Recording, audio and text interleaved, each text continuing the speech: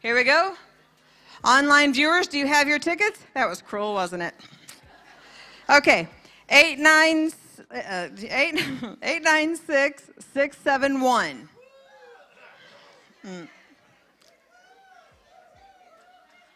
Hey, winner. Yummy, yummy, yummy. Christy will take care of you. Christy, whose baby's that? Is that Anastasia?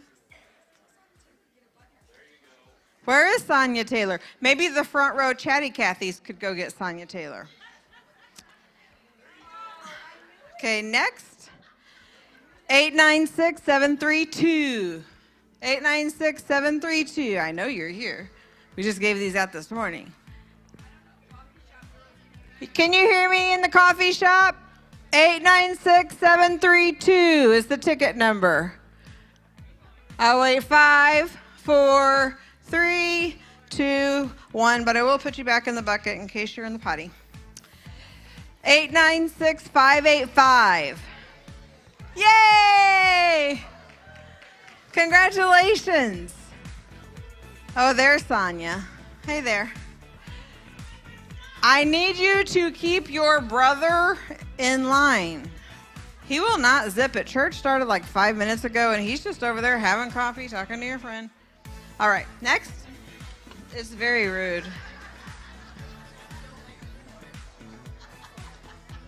She's telling mom. Ha! 896-652. Did I do that a while ago? 896, I guess not. 896-652, congratulations! Woohoo! Oh, we got the muscle. Thank you. Thank you, Chris. Thank you, Chris. Either side you can pick from. And if it is like a basket or a bag or something like that, there's always something in there. 896-653. That's you, front row. Woo! All righty. Isn't this fun? Who wants to win? If you don't celebrate when someone else wins, you'll never win. That's right. 896-620. 896-620. Yeah, there we go. All right. Five more to go. Good for her. See? Oh my goodness. Did you get one of those $100 last night? $5. It all just turns into more. 896-643. 896-643. Back here? Woohoo! I love giving away things. Even though it's not like I bought them for you. 896-596. All right, one in the middle. I'm hurrying, Josh. Where did he go? Oh, you done talking now? Okay. 896-743. 743. 743. Don't you come up here with a fake ticket. 896-743. Probably in the putty. Is that you? No? Okay. I'll put it back in there. 896-646. Does that mean that I outlived the music and you had to start it again? Sorry, Nick. All right, yes. Okay, we got 2 more. This is time, you better pray. 896-684. I have been stirring it every time I put my fat hand in there. 896-684. Hey, look at there. Look at there. You can come on this side too. Don't be manipulated by having to get the gift from the side that you live on. Just somebody could be taking it. Last number, 896-552. Is that a person? Who? Is that her? Who is it? 552? Brenda's sister? Yay! Brenda paid me. because she wanted you to have to come up front. Yay! All right. That's my 10 gift giving this morning. How exciting. Don't worry. You know we'll be doing this all day. You know we will. So I just want to pray a blessing over this morning's conference, if you guys don't mind. You can look at your schedules. I'm not going to take time to go over the schedule because, let's be honest, last night's schedule didn't matter at all. So, my husband was doing the words on the screen, and he's like, they did one song that was on the list. I was like, I know, the Holy Spirit had a plan. Don't worry about it. You did fine. It was fine. But anyway, let's just take a moment after these guys come up. It's fine. Where's your brother? Oh, talking to Pastor right there in the front. Yep, I see. Good morning, Tick. Good morning. Oh, I love you so much. Here, pull my ticket. Okay. Thanks. She just gave me a little fiver. Anyway, everybody stand. Put your tickets away. And let's just lift our hearts to the Lord, okay? God, we thank you for this beautiful morning and that sloppy rain has stopped. And we thank you for these beautiful women and men, Father.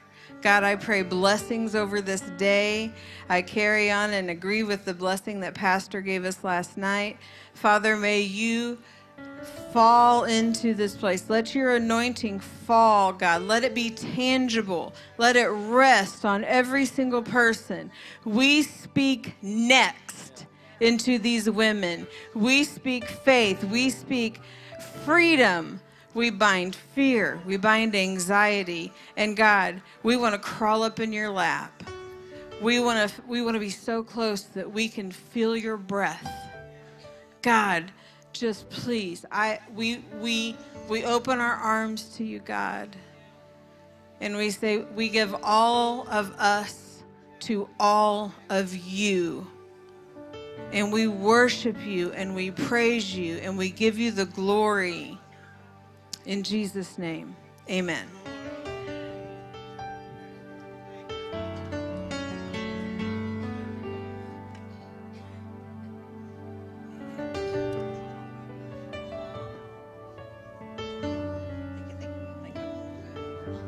Jesus, we love you. I don't know about anybody else, but when I went back to my hotel room last night, I still felt the effects of our service, that he's so good. Yeah. Don't matter how hard of a day we've had, how long it was, he's still good. Yeah. No matter the struggle, no matter the battle, he's still good. Yeah.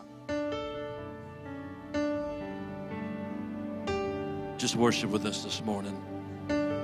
I love you, Lord. Your mercy never changes.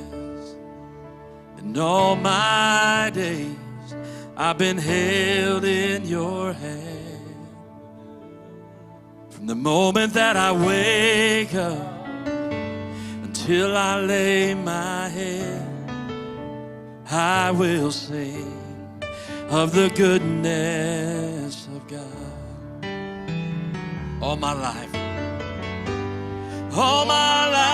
you have been faithful.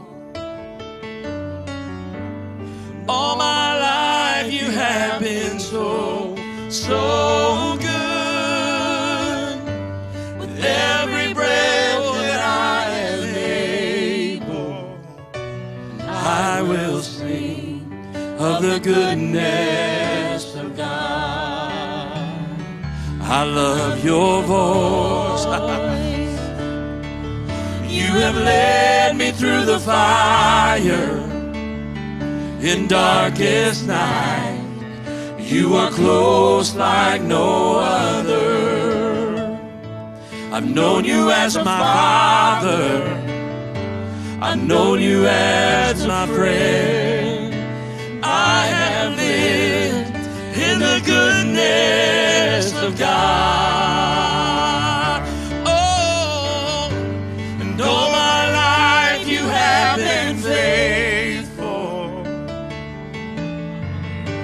And all my life you have been so, so good. With every breath that I am able, and I will sing of the goodness of God. See, I love your voice. Come on. You have led me through the fire in the darkest night. You are close like no other. I've known you as my father. I've known you as a friend. I have lived in the goodness of God. All my life, sing it out. And all my life you have been faithful. And all my life you have been so, so good.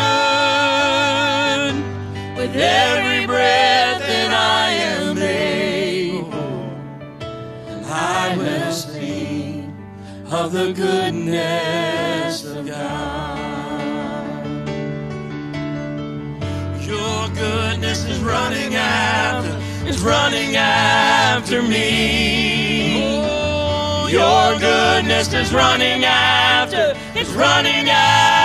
me. Your goodness, sing. Your goodness is running after me. Your goodness is running after me. With my life laid down, I surrender now. I give you everything.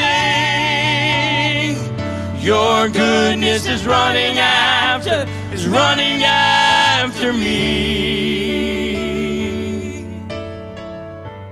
And all my life you have been faithful. And all my life you have been so, so good.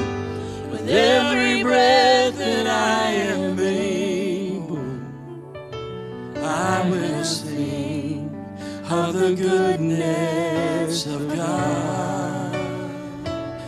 I will sing of the goodness of God.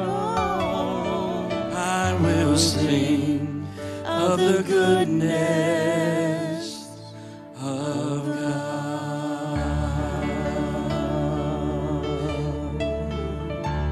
Lord, we worship you. Yes. You're so good, Lord. We worship you, Jesus. So good, Lord. You're so good, Lord. You're so good. You're so good. You're so good.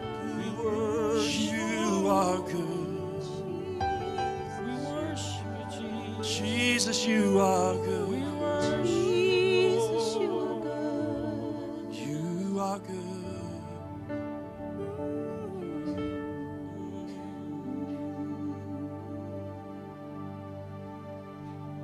You're so good, Father.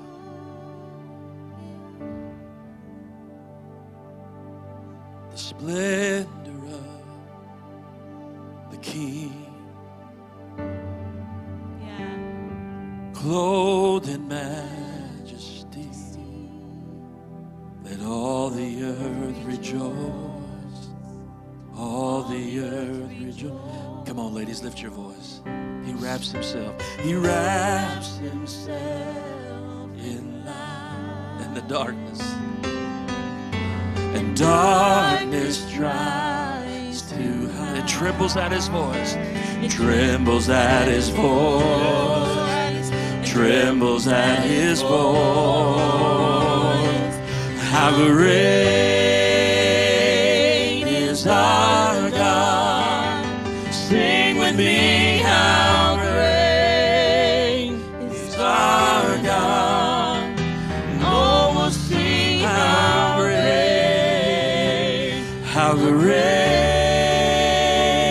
is is our God. Come on, lift your voice and sing, how great is our God. Sing with me, how great is our God. And oh, we'll see how great is our God.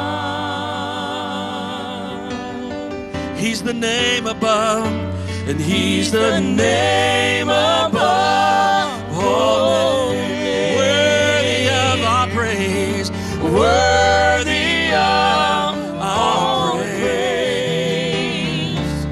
And my heart will sing, how great is our God.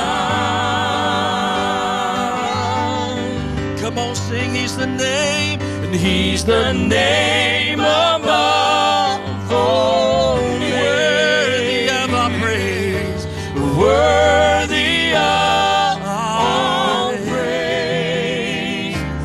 And my heart will sing, how great is our God. Ooh, how great is our God. Sing with me, how great is our God. And oh, we'll see how great is our God. Oh, He's the name above all names. He's worthy of all praise. And my heart will sing, and my heart will sing, how great is our God. Come on, you sing this. Then sings my soul, my Savior God, to Thee. How great Thou art, how great Thou art, how great Thou art. Then sings my soul, my Savior God, to Thee. How great Thou art, how great Thou art. Sing it one more time. Then sings my soul, my Savior God, to Thee. How great Thou art, how great Thou art. Then sings my soul, my Savior God, to Thee. How great Thou art,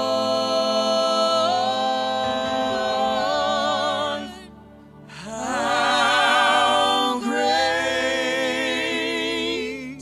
Thou art.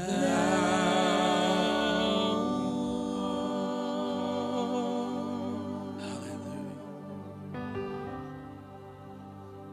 Jesus. Jesus. Worship you, Jesus, Jesus. Worship. Jesus.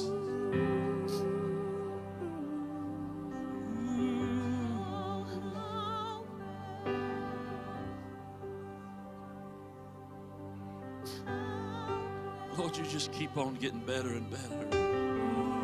Huh? You keep on getting better. You keep on getting better. You keep on getting better. Keep on getting better. Keep on getting better. Keep on getting better. Oh, you keep on getting better. You keep on getting better. Oh, you keep on getting better. You keep on getting better. Oh, you keep on getting better. You keep on getting better.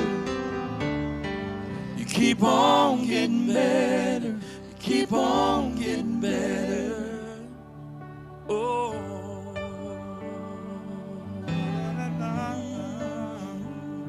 for your great,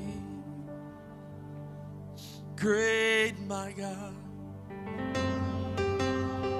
You're so great, so great. Yeah. We acknowledge who you are, Lord. We acknowledge what you've done, Father. We give you praise.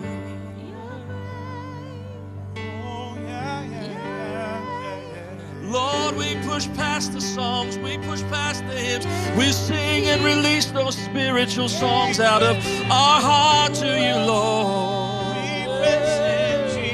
We love you, Lord. I magnify your sweet name.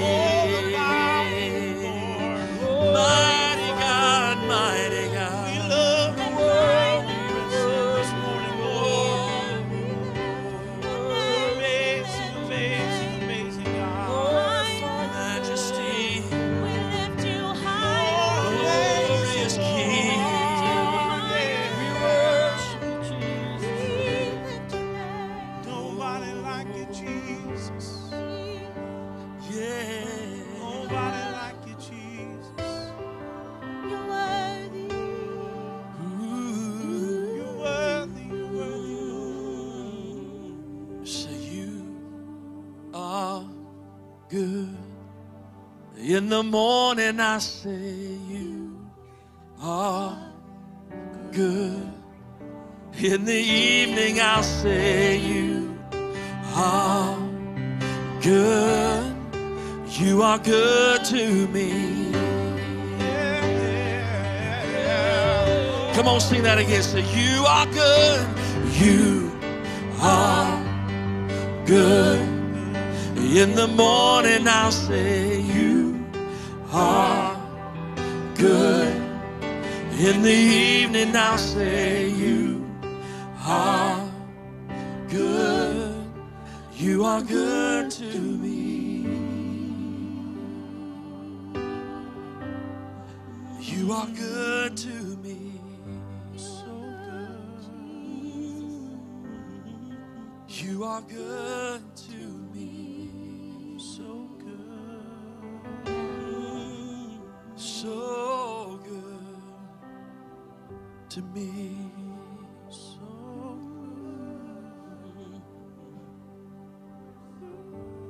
good. So good.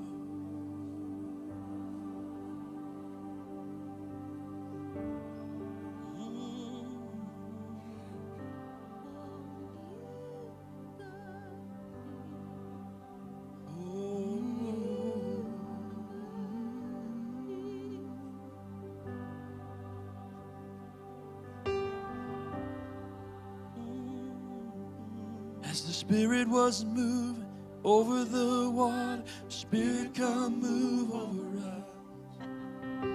Come rest on us. Come rest on us.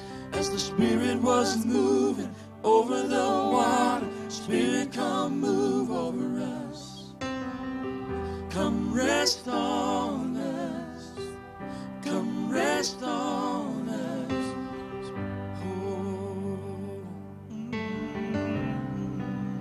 Rest on us this morning, Jesus.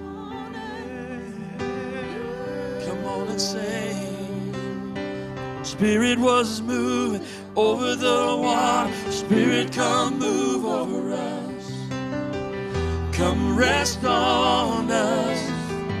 Come rest on us. As the Spirit was moving over the water, Spirit, come move over us.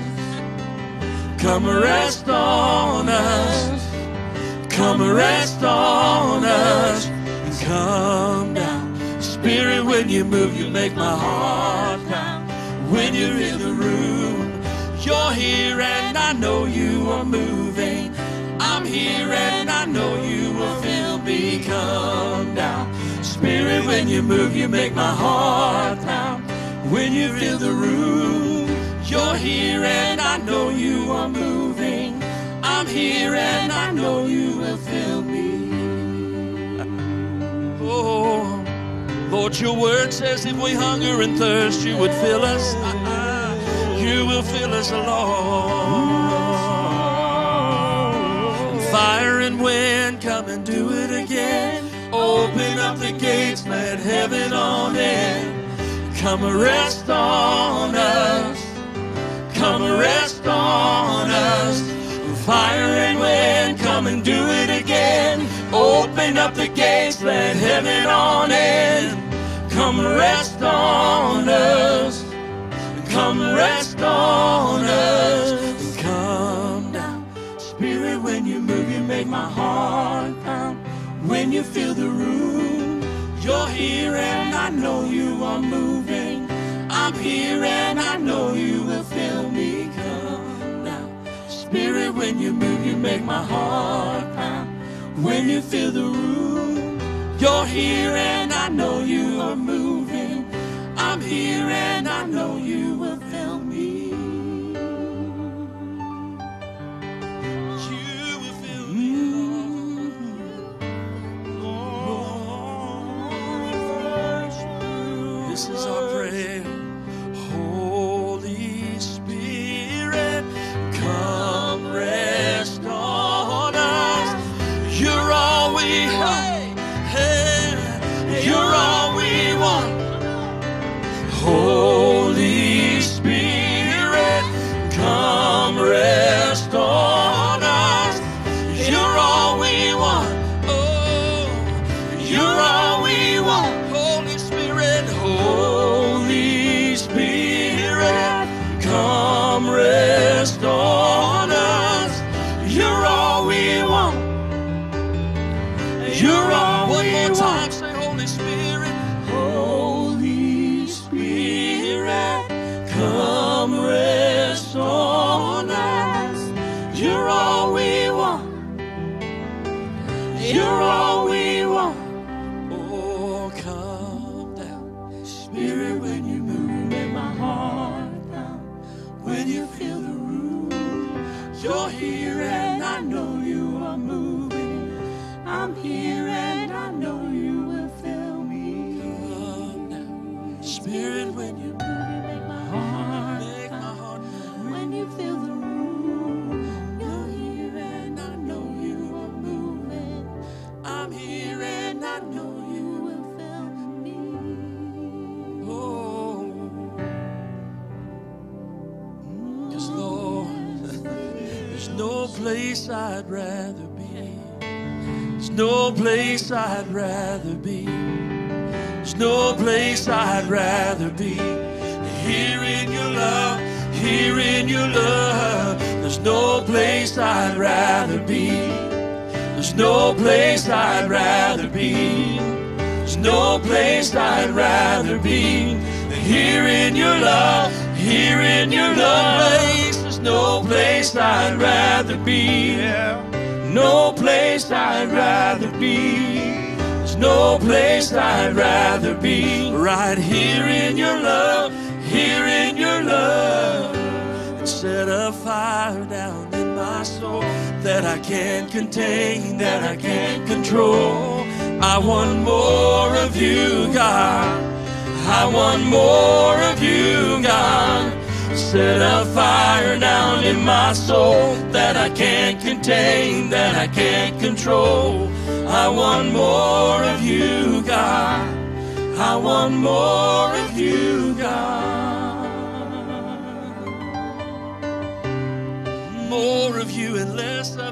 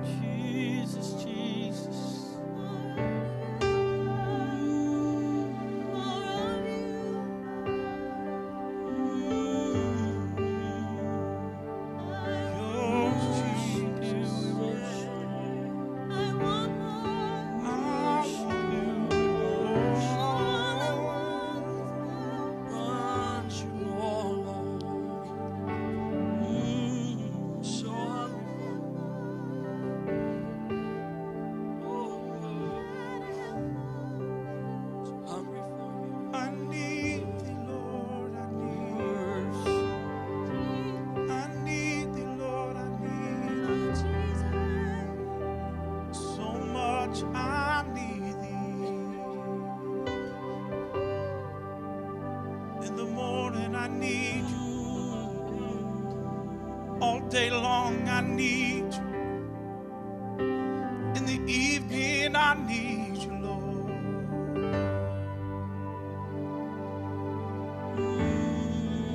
Nobody does me like you do. Nobody can hold me like you do. I love it when you hold me in your arms, Jesus. I love it when I can sit back in your arms, sweet Jesus, and know that you hold me, and know that you're whispering to me.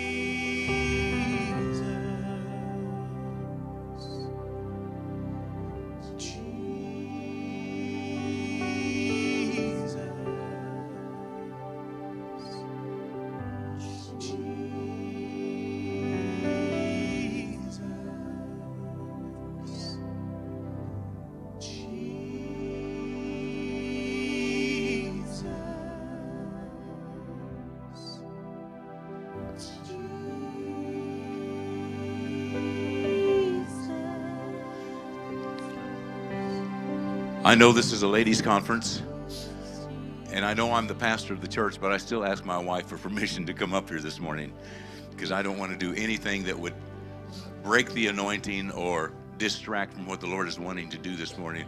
But there's 3 areas that the Lord dealt with me about, and I just tried to say no, no, no, no, no. I don't want to do this. And I'm not trying to show off, but anytime you have this many people here, and the Lord says He wants to heal people of migraine headaches, the natural person said, well, of course, with this many people, there's going to be some migraine headaches. But you know what? I don't care if there's 1 or 100. The Lord wants to heal.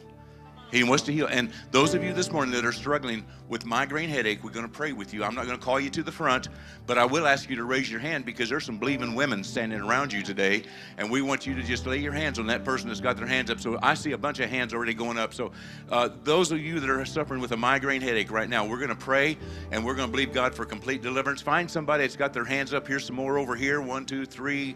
Over here, 4. Somebody, don't let them stand by themselves. Somebody get next to them and pray for them. I feel like God really wants to show Himself strong in your behalf. Lay your hands on them. Begin to pray. Father, in the name of Jesus, we take authority over that spirit of infirmity, that migraine spirit. In the name of Jesus, you have no right. These bodies are the temple of the Holy Ghost, and you have no right to invade and trespass upon God's property. In the name of Jesus, we speak healing. No more, no more, no more. After this weekend, there will be no more in the name of Jesus. In the name of Jesus, I prophesy over you this morning. I prophesy healing and no more migraine headaches. It's over. You're gonna write us. You're gonna call back. You're gonna be on Facebook. You're gonna say, I've been healed. I've been healed. To God be the glory. To God be the glory. To God be the glory. To God be the glory. To God be the glory. Hallelujah. Receive. Receive. I'm telling you, God would not interrupt this service, and I would not come up here had we not known that God's going to do something. There's an anointing flowing in this house. Be healed. Be healed. You stinking migraine headaches, you get out of this place. You get out of these temples in the name of Jesus. Yes,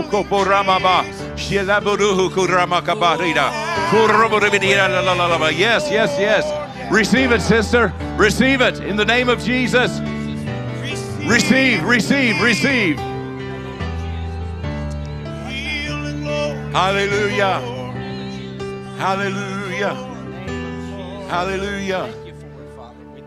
The second area that the Lord dealt with me about was marriages. Some marriages are struggling. Some of you women came in here brokenhearted. You came into this place not really sure about how much longer your marriage is going to be able to stay together. God wants to heal. He wants to restore. He wants to put it back better than it was before. And if you'll just lift, I'm not even going to ask you to lift your hands, because we don't want to expose anybody that's having these kind of situations. But we're going to pray for you right now, because I do know by the Spirit of God that there's people in here that are struggling in their marriage relationship, and God wants to heal. He wants to put it back together, and God's going to use you, ladies. He's going to use you to get that marriages healed and strong and back together. So you don't even need to raise your hand, but we're going to pray. Would you all pray with me this morning? Father, in the name of Jesus, God, we see how the enemy is trying to divide families. We see how that enemy has come in to bring separation, even divorce. But in the name of Jesus, we forbid it. In the name of Jesus, God, I pray for healing and full restoration in every marriage, every home, every household, in the name of Jesus. Husbands and wives coming together, falling in love again. Even better than the day they were proposed to, even better than the day they walked down the aisle. God, it's going to be a fresh love, a fresh anointed love from heaven that's going to come. God, and I thank you for putting these homes back together. Thank you that children.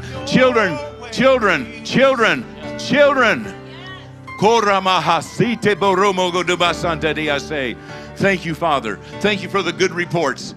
God, you're healing and restoring marriages. In the name of Jesus, in the name of Jesus. Somebody will say, well, in this big of a crowd, there's always going to be somebody with a broken marriage. That's okay. Somebody can go home with a healed marriage today, right? Amen. Amen. Somebody can go home healed of a migraine headache. Okay, one more area. One more. Are you healed? Is it gone? Come on, let's give God a praise. Hallelujah. Amen. Hallelujah. It's gone. Glory to God. Glory to God.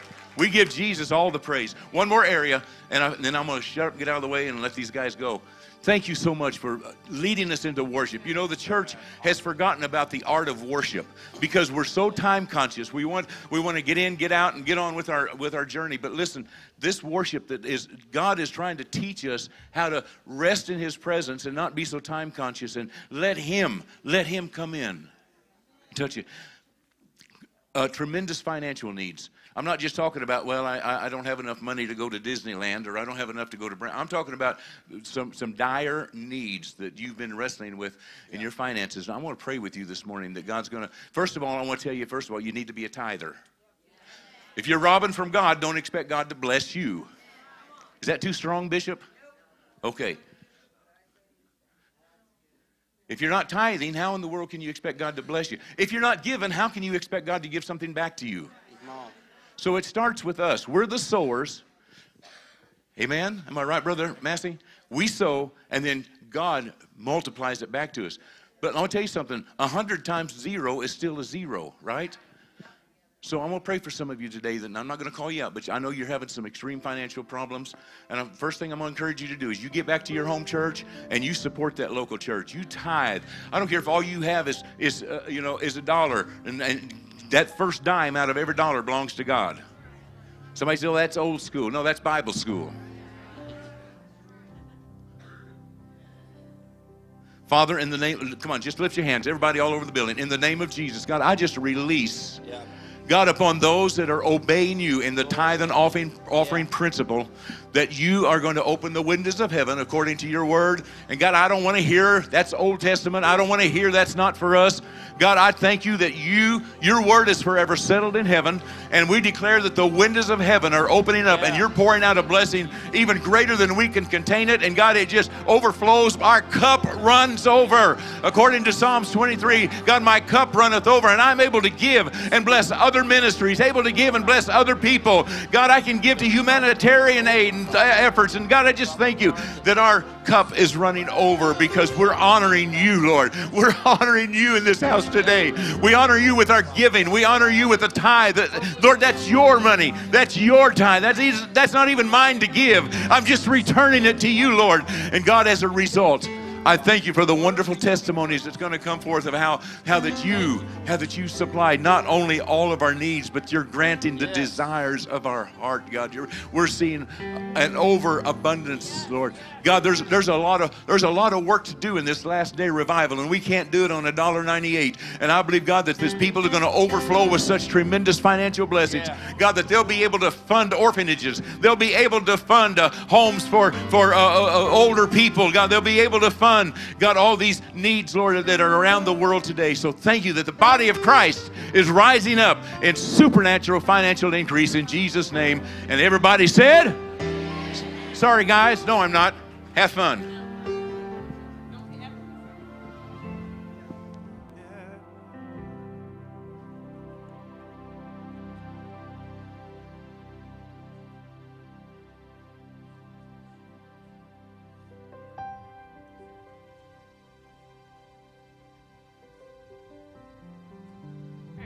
There was something on my heart too. There seems to be an epidemic within the church of women that struggle with infertility. It seems like the world is trying to keep godly women from being able to have children. And I see it in our church, and I would like to pray for you. It's something that I've gone through in my own life.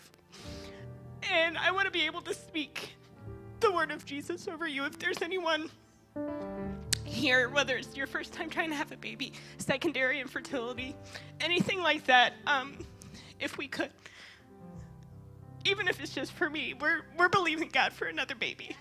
And I have found in my life, when I'm in need of something, the best way for me to get it is to pour out into others. I'm believing for me, and I'm believing for you, because faith can move mountains. Faith can turn graves into gardens. And I want the family of God to multiply. So if that's you, or if you know someone that's struggling right now, to be able, if you want to stand in their place, if they're not here today, we're going to pray, okay? Anyone with me? Okay. Lord, we thank you for making a way for godly families to have new life. Lord, I thank you that you are making a way where the doctors say it's impossible. Nothing is above the word of God, and I thank you, God, that you are making a way for them to be able to pour out that love into the next generation, Lord. We are praying for the next generation to come up within the church, Lord God. I thank you for making a way. Lord, we speak against the name of infertility. You are not above the name of God.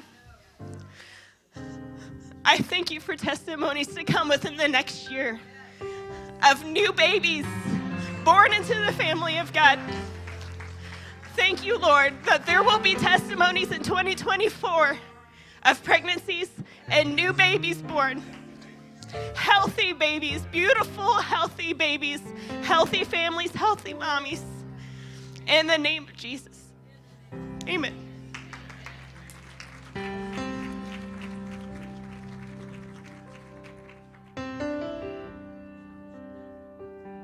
Cause it's a new season. It's a new day. A fresh anointing is coming our way. It's a season of power and prosperity. It's a new season coming to me. Come on, sing it one more time.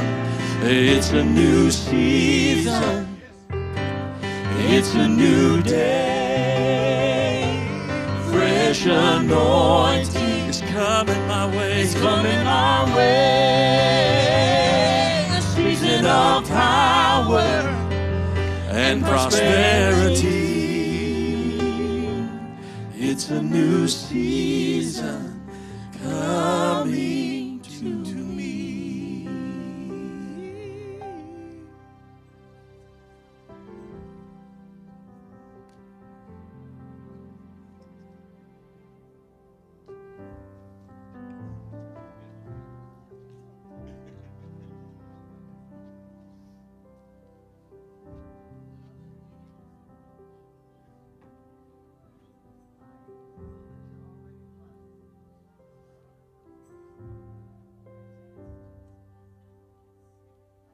Pretty blessed in this house. Hey, we're just getting started on today.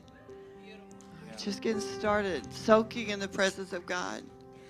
I believe that He'll meet every one of us right where we're at if we're leaning in. You may be seated in the house of the Lord. Thank you so much. Josh, that anointing that's on your life, don't go away yet, tender heart. Just a moment. Just the anointing that's on your life from last year to this year has so increased. What a psalmist. And I know sometimes you wonder, God, how are you going to open the doors that But I want to encourage you, son in the Lord, that when He starts swinging wide the doors, everything that is happening in your life, He's preparing you for the next. And He will take you exactly where you need to be, because the purpose and plan He's got for you is to lead people into the presence of God. Into the presence of God. You're not supposed to be like anybody else. You're supposed to be who God has called you to be. And I love the fact that you know how to worship God, but it's only going to increase, Josh. And the doors are going to swing wide. But until then, you just keep doing what you're doing, because the devil could not silence your voice. He could not take you out. He tried, but he didn't win. And he knows that you are a threat to the kingdom of God. So every circumstance that you're up against, just know that that is working for your good into the next. And when the door swings wide, and you're going to know, there may be some doors swing wide before the one that you're supposed to take, but God's going to lead you into your next. Amen. Amen. And the thing that I wanted to say about you three is that you're not together and you don't sing all the time together, but there's such an anointing on each one of you, every one of you, and how God brings you together. And when you're together, it's like you don't skip a beat, but yet you're in ministry where God has put you. But there is such a beautiful anointing upon you as a team, but as individuals. When you begin to worship a while ago, Brian, that worshiper, that heart of God, and Sonya and Eric, what a blessing you are. And one more song I want you to sing before Jessica comes up to, I want you all to sing He Knows My Name. And then the other song. And then Jessica's going to come. I know we're on a schedule, but we'll cut where we need to. The only schedule we have to listen to is our caterers. And bless their heart, they gave us, I asked for extra time, and you know what? They gave it to us. So everything may run a little bit, but I want these, you know, they were going to sing last night. But the three of them, there's anointing on their life that is beautiful. And then they get together with Josh. And it's just beautiful. Love these people. Some people, you know, they wonder, why do I have them every year? It's because God hasn't told me anything different. Because they're part of what God is doing in women around the world. Yeah, since they were babies. That was yesterday. Yeah, you can do both of them. Yeah.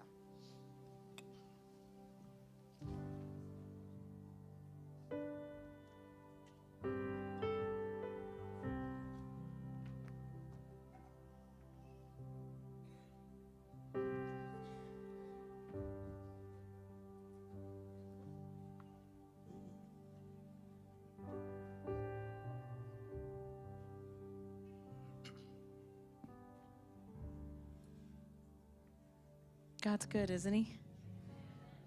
Woo, He just shows up here every time. And it's so refreshing.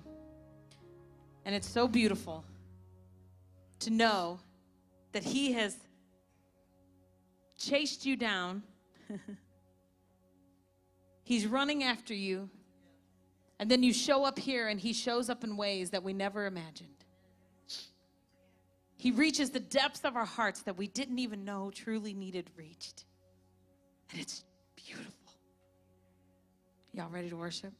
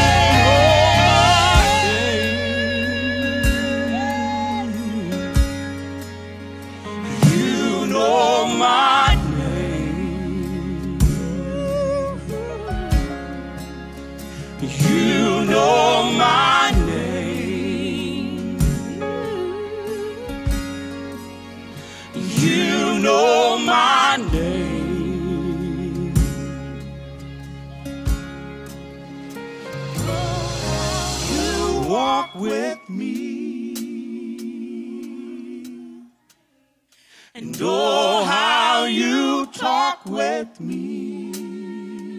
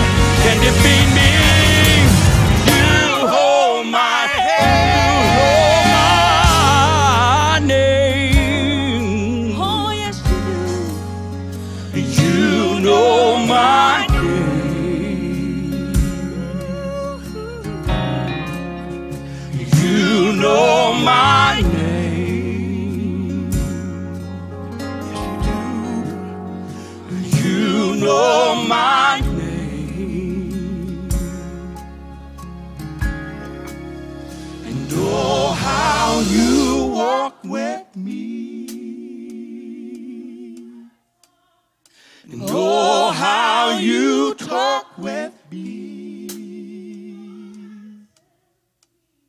And oh, how you tell me that I am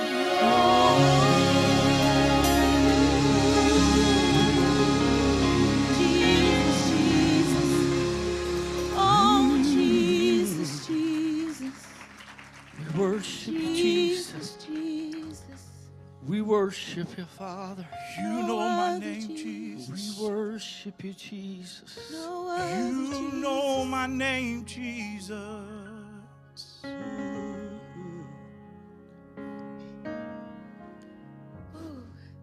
When you were dying on a tree,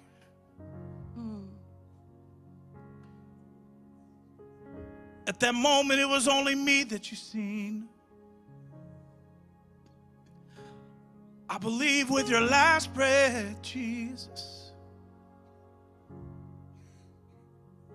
you whispered my name.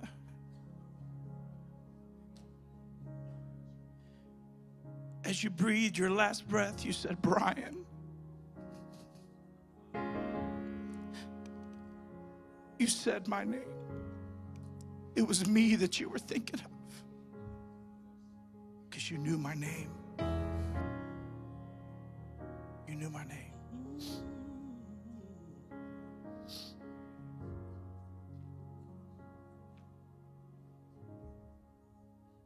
One. We're going to turn her off. She was going to let us know where to go. Here we go.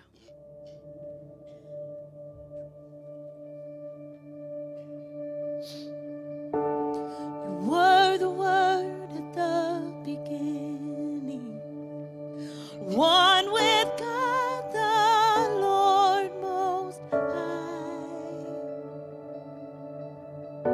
Your hidden glory in creation, now revealed in you are Christ.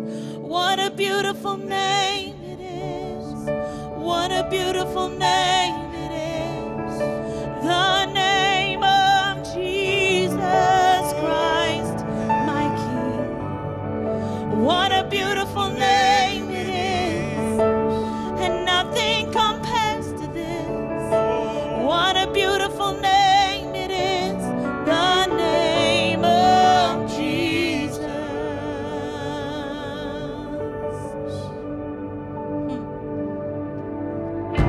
You didn't want heaven without us.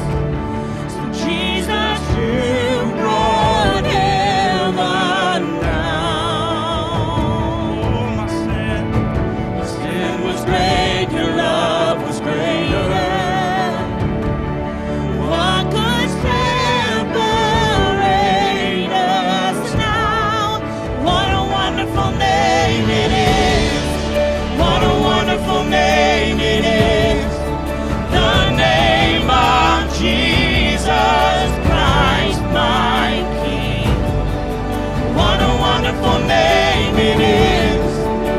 And nothing compares to this. What a wonderful name it is. The name of Jesus. What a wonderful name it is. The name of Jesus.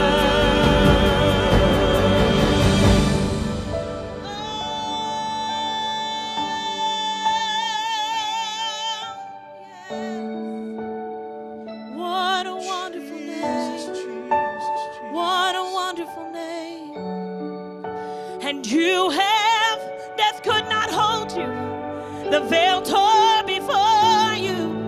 You silenced the boast of sin and grave. Come on. The heavens are roaring the praise of your glory. For you are raised to life again. And you have no rival, and you have no equal. Now and forever, God, you reign.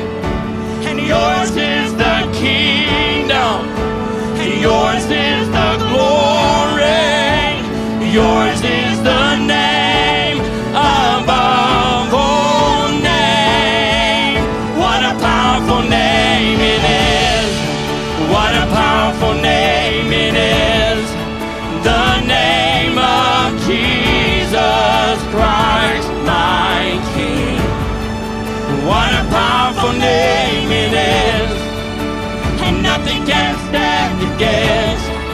What a powerful name it is, the name of Jesus.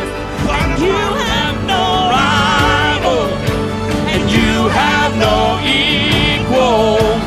Now and forever, God, you reign. And yours is the kingdom, and yours is the glory. Yours is the name above all names. Name above all names.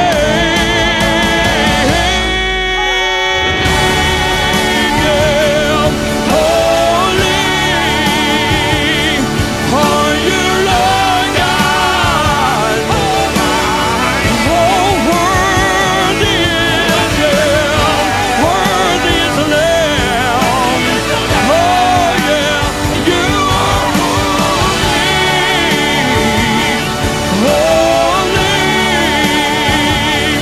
Are you, Lord God Almighty? Worthy is the Lamb. Worthy is the Lamb. You are holy. Oh, are you, Lord God Almighty? Worthy is the Lamb. Worthy is the Lamb. Amen.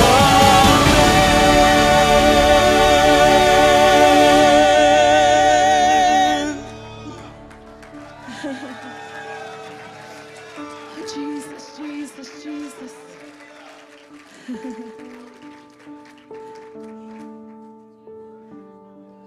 What a beautiful name it is. What a beautiful name it is. The name of Jesus Christ. My, come on, sing.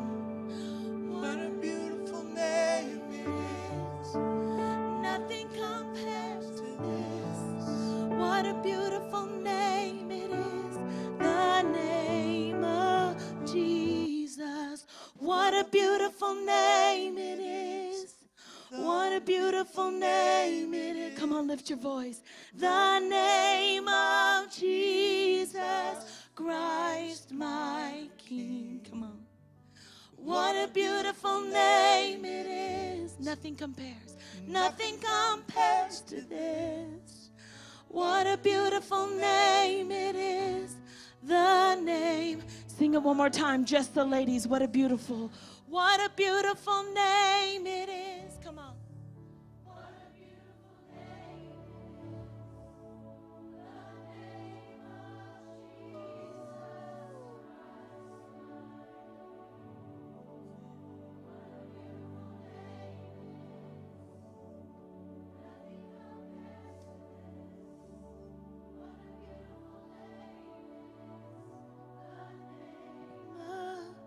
What a beautiful name it is. The name what a beautiful name it is.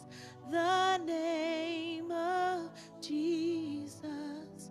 What a beautiful name it is. The name of Jesus.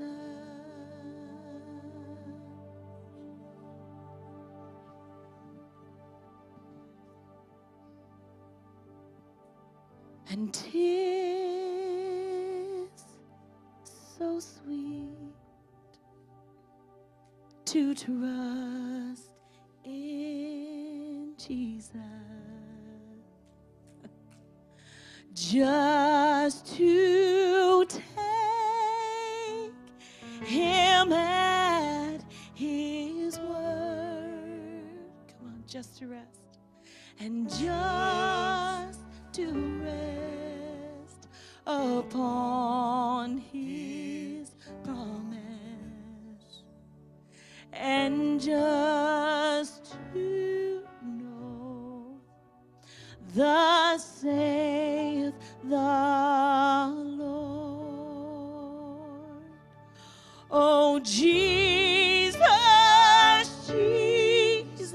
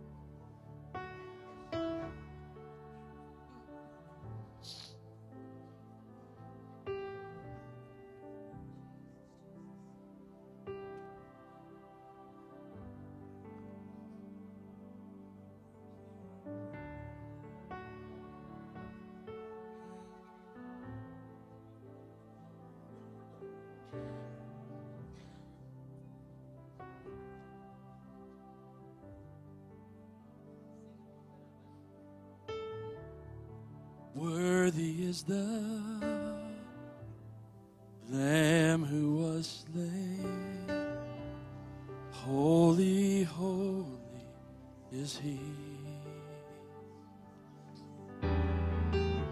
Sing a new song to him who sits on heaven's mercy seat.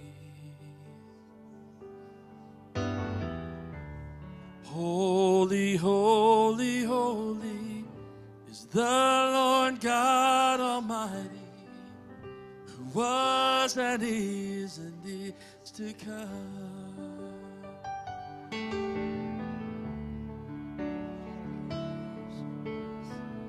Praise to the King of Kings. You are my everything, and I will adore you.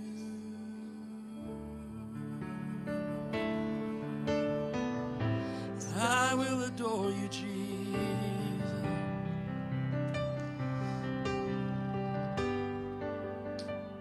Holy, holy, holy, holy, holy is the Lord God Almighty, who was and is to come. With all creation I sing praise to the King of Kings. You are my everything, I will adore you. Holy, holy, holy is the Lord God Almighty, who was and is to come. With all creation I sing praise to the King of Kings. You are my everything, and I will adore you. Hallelujah. Let thee. Hallelujah. Shira let thee. Pour out your spirit. Pour out your spirit.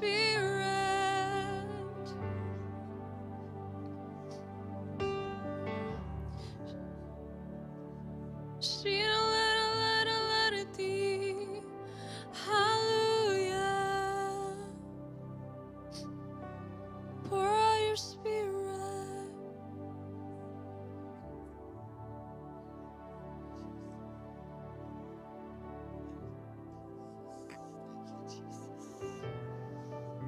God is so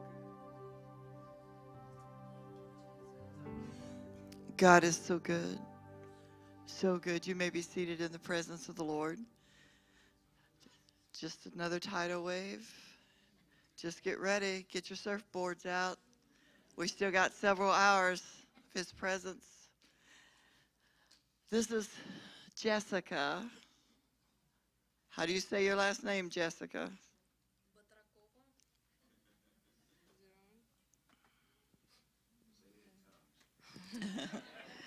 Batrakova. That's my last name. That's her last name. And of course, Ilya, her handsome husband, is sitting back there. And we're going to be hearing from both of them a little bit after a while. And tomorrow we will be hearing from them in the morning service. We had a divine appointment. We met for about 5 minutes. That was it. God spoke to my heart. Divine connection, connecting the dots, getting ready for the next.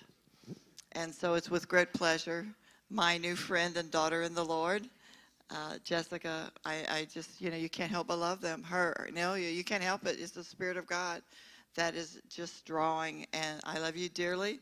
And so just share the Word of God with us. Thank you. I love you too.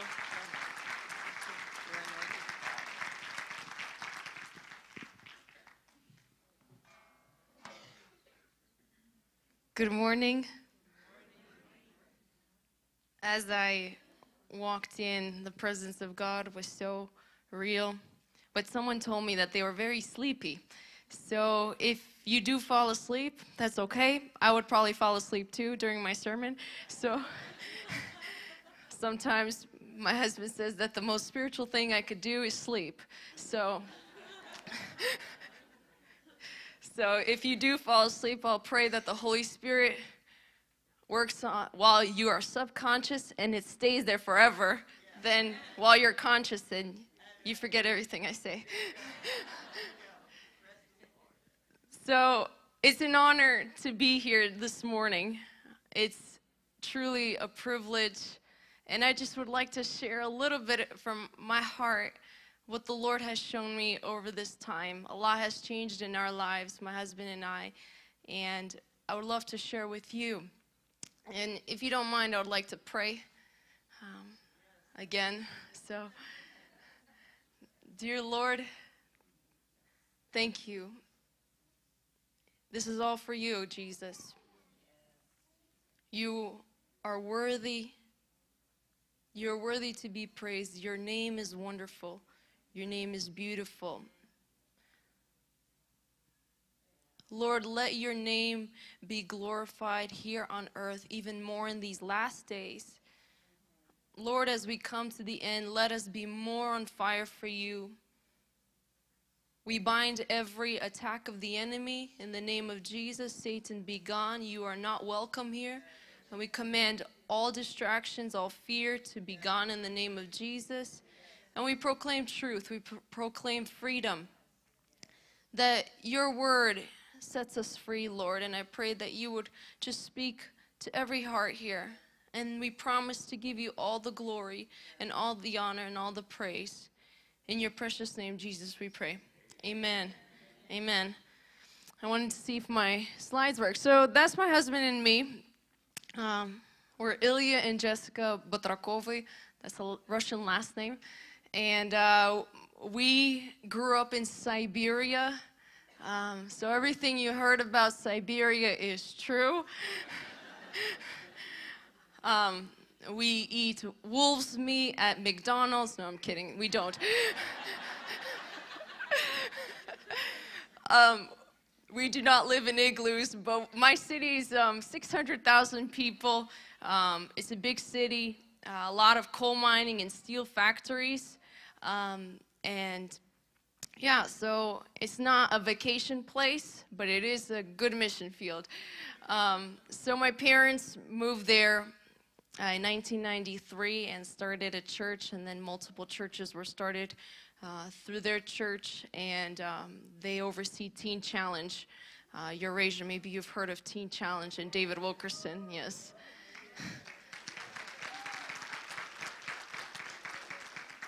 Yes. So my husband and I, we met when we were 12 at kids camp. I taught Ilya how to play Uno, and that's us when we were little. So be careful who your children play Uno with right now. So you never know if they might get married. We got married in 2021. Ilya liked me right away. It took me 15 years. But praise God, the Lord is good, and he knows how to humble us. And I'm so glad I married Ilya. So my best friend, my best buddy. These are my parents. Their names are Ilya and Janet Banseev. They, like I said, they were in ministry in Russia since 1993. My dad is Russian, my mom's American, so I'm half and half. And my dad grew up during communism in the persecuted church. So it was a very different lifestyle back then. And my mom grew up in Pennsylvania, and they met at a refugee camp. When my mom was praying and fasting for the Soviet Union to be free, she would have a little book of pastors and pictures and how many years they had in prison and how many children they had, and she would pray and fast. And she went to the mission field to Austria, and she was working with refugees coming from the Soviet Union, And my dad was one of those refugees coming from the Soviet Union, and God answered her prayers and her prayer and fasting. And my mom taught him and his brothers and his sisters English, and they started doing ministry. So my dad fell in love with his English teacher. So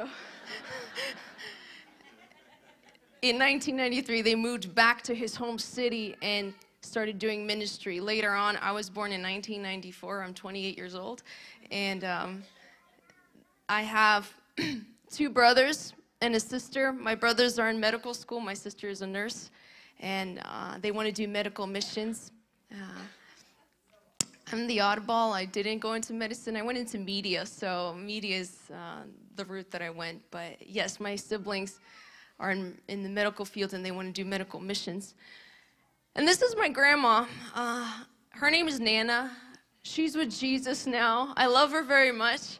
But what I remember the most about Nana is that every time I had an exam in college, I would call her and say, Nana, let's pray.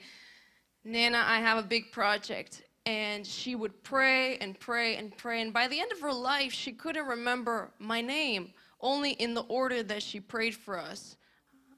All her grandchildren. That was the only way she could remember my name. And that's the biggest memory I have of my grandma, was that she prayed. She prayed all the time. And this is Ilya's grandmother. Ilya's grandmother taught Ilya the Lord's Prayer. She taught my husband how to pray. Praise God. And she influenced my husband, and she prayed for him and his younger brother. And this is my Russian grandmother. These are my 2 grandmothers. The one on the right is my Nana, and then the one on the left is my Russian grandmother. And she also prayed and fasted. She prayed and prayed during the Soviet Union that the freedom would come. And then they moved to Canada. My dad moved back to Russia, but the rest of the family stayed in Canada. But what I know about her is that she constantly, day and night, prays and prays and prays and fasts. And my aunt was addicted to alcohol 10 years, and she would pray, and there was no breakthrough. And last year, my grandmother at 79 prayed and fasted for 3 weeks on water, and breakthrough came to my aunt, and she was delivered, and now she's in Teen Challenge, and she's on staff right now. Praise God. Praise God. And this is my husband's mother. And she also prayed. Her husband left her when Ilya was 5 years old. His dad left the family for another woman because she chose to follow Christ. She was one of the first believers that came through my parents' ministry in Russia. And she couldn't raise her 2 sons. She couldn't give them time. But what my husband says is that he remembers her praying day and night, praying and interceding on their behalf. Both my husband and his younger brother went through a rebellious period in their lives. And through her prayer and fasting, God set them free. And both of them are in ministry, in full-time ministry now. God answered her prayers. Yes. And Ilya's younger brother, he escaped the mobilization in Russia last September when Mr. Putin announced to mobilize all the young men to fight in Ukraine. So he and his wife of 5 months escaped. He got his driver's license, and in a couple days, he drove 1,000 miles to the border of Kazakhstan. And they made it, praise God. And now they're serving with the Kurds, and hopefully their desire is to go to Syria to spread the gospel. So it's thanks to my mother-in-law's prayers that it influenced them. And my husband and I were in Israel right now. We'll get to that point. I'll share more about it. And my mother prayed and fasted. For me, it was normal to see when I would come into her bedroom, her on her knees, just crying in her pillow. I didn't hear what she said, but I knew she was praying.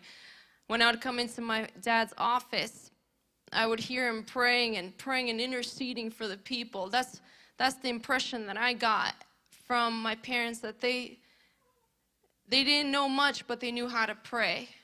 They knew how to pray, and that impacted my life. And I'm so grateful to God for my grandmothers and my parents and my mother-in-law who prayed and prayed and prayed. And your children and your grandchildren need your prayers today. This next generation, it's so dark. There's so much sin. But God is calling all of us, men and women of God, to be intercessors in these last days, to intercede for our children and our grandchildren. And if you don't have children, if you're just a teenager, God wants you to intercede for your classmates. He wants you to intercede for your college mates. He wants you to intercede for the people at your work. Prayer and fasting is so important today. And I would like to read from Esther. It says, when Haman saw that Mordecai did not bow down or pay homage to him, Haman was filled with fury. But he disdained to lay hands on Mordecai alone, so as they had made known to him the people of Mordecai, Haman sought to destroy all the Jews, the people of Mordecai, throughout the whole kingdom of Ahasuerus.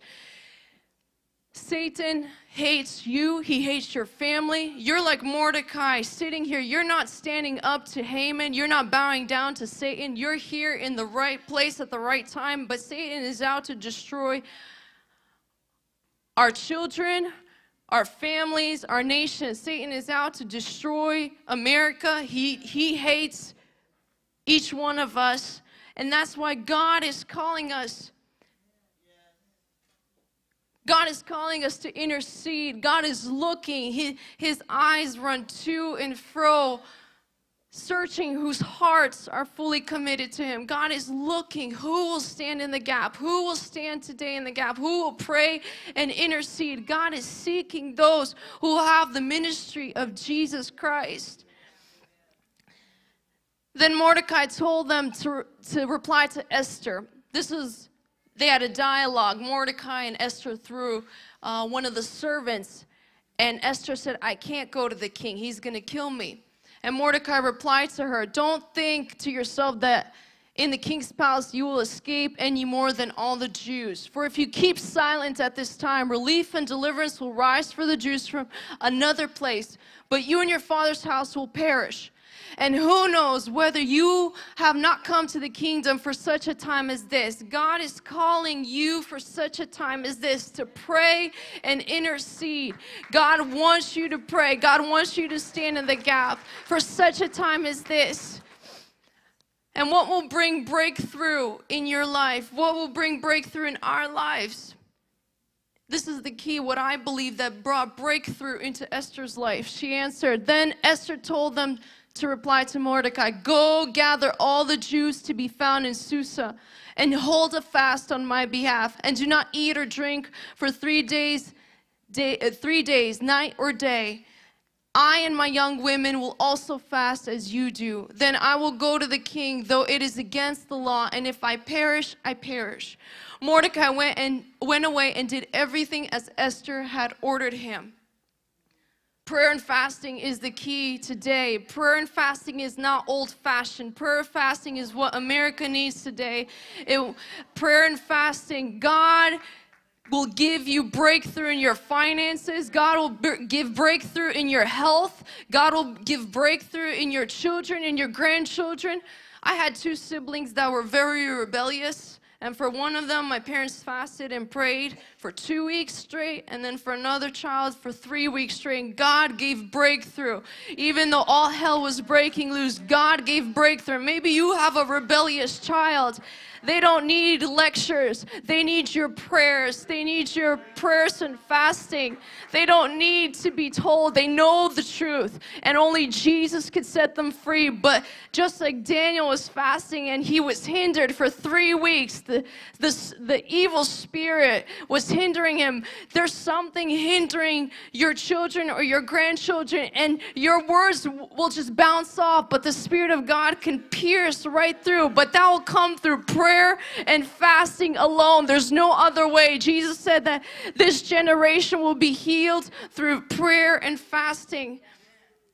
My parents prayed and fasted for me, for my husband, for all of us, and we are bearing good fruit because of their prayer and fasting. We did not lose out. And I'm so grateful to God for my grandmothers, my parents, and your children. Maybe not now, especially teenagers. They could be very hard to work with, but they will be grateful when they grow up for your prayers and fasting. They will remember. They will remember. But there are probably two things that will hinder us from praying and fasting. And the first one is our flesh. Our flesh, we like to eat. And just a side note, if you fast and pray today and don't eat those desserts, that's shame on you. Don't fast and pray today.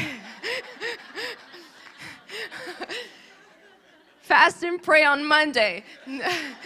After the women's conference, not now. Those peanut butter cookies are heavenly, and I hope they're with Jesus at his marriage supper of the Lamb.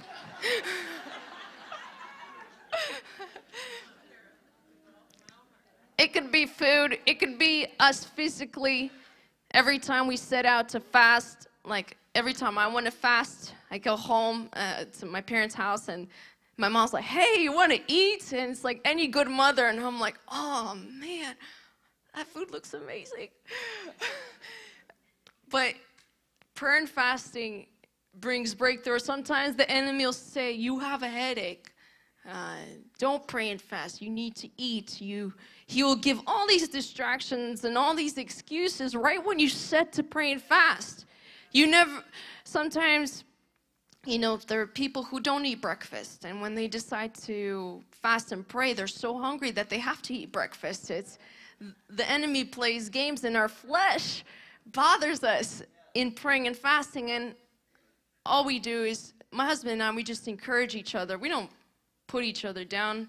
We just say, let's pray. Let's ask God for grace. God, give me grace to pray and fast. I can't even do it without you. I can't pray without you. I can't fast without you. Jesus, give me your grace, because I know you've prayed and fasted, and you're now interceding on my behalf. Give me your grace, Jesus. That's the only key. That's the only way to battle our flesh. The second thing is unforgiveness. Unforgiveness will stop you from praying and interceding.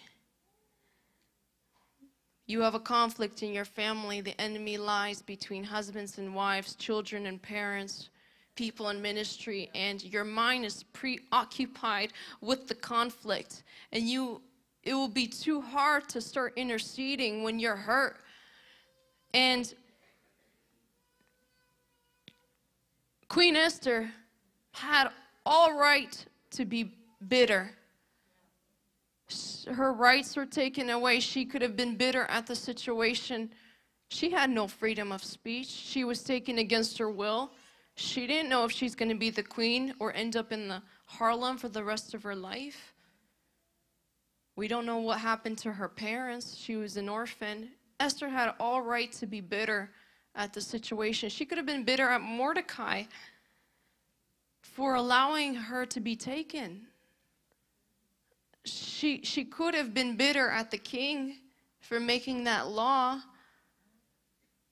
Maybe God himself, maybe she could have blamed God himself. And maybe there's a situation in your life where someone has hurt you, or you're in very difficult circumstances. And maybe there are thoughts in your mind against God. The enemy keeps pushing these thoughts in your mind. They might not be even from you yourself. The enemy is sowing lies against God himself, that God allowed this to happen. For me, what helped me is sometimes when I can't feel the presence of God, I have to say, God, I'm sorry for blaming you. I'm sorry for doubting you.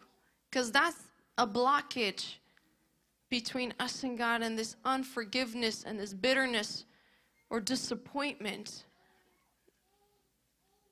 that we have. And the devil wants you to be in prison in your mind. He wants to destroy your family, your people, your country. He doesn't want you to intercede on their behalf. He knows the power of prayers of a widow or a rejected woman. And he's going to try to cripple you with unforgiveness so that you don't pray, so that you're focused on yourself. Hurting people hurt others. Healed people intercede for others. Satan doesn't want that. He knows the power of your prayers. He knows the power of intercession and fasting because he loses, but he wants to cripple you through offenses and through lies and through bitterness and unforgiveness. He doesn't want revival.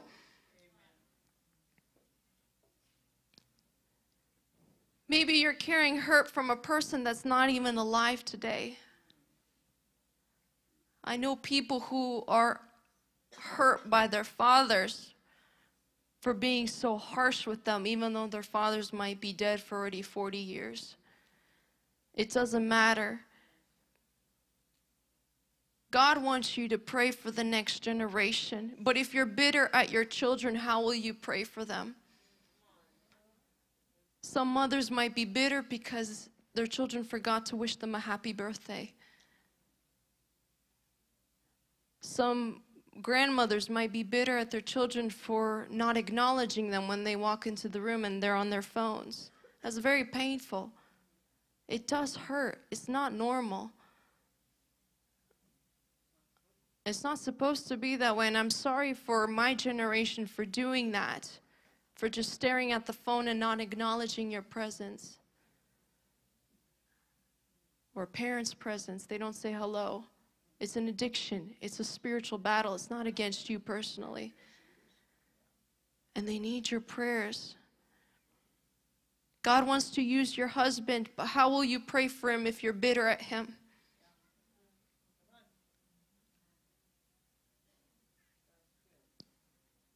What happened to you in your past or to me, we can't change our past. People have hurt you. Maybe your teachers at school, maybe your classmates have hurt you, or you were bullied. I think Jesus, if he had Facebook, he would be bullied as well in the comment section. Jesus would be laughed at as well. We can't change what happened in the past. But what helped me to understand forgiveness is not forgetting what happened. God is not asking you to forget. It's not agreeing with what happened or with what's happening now if someone continuously hurts your feelings.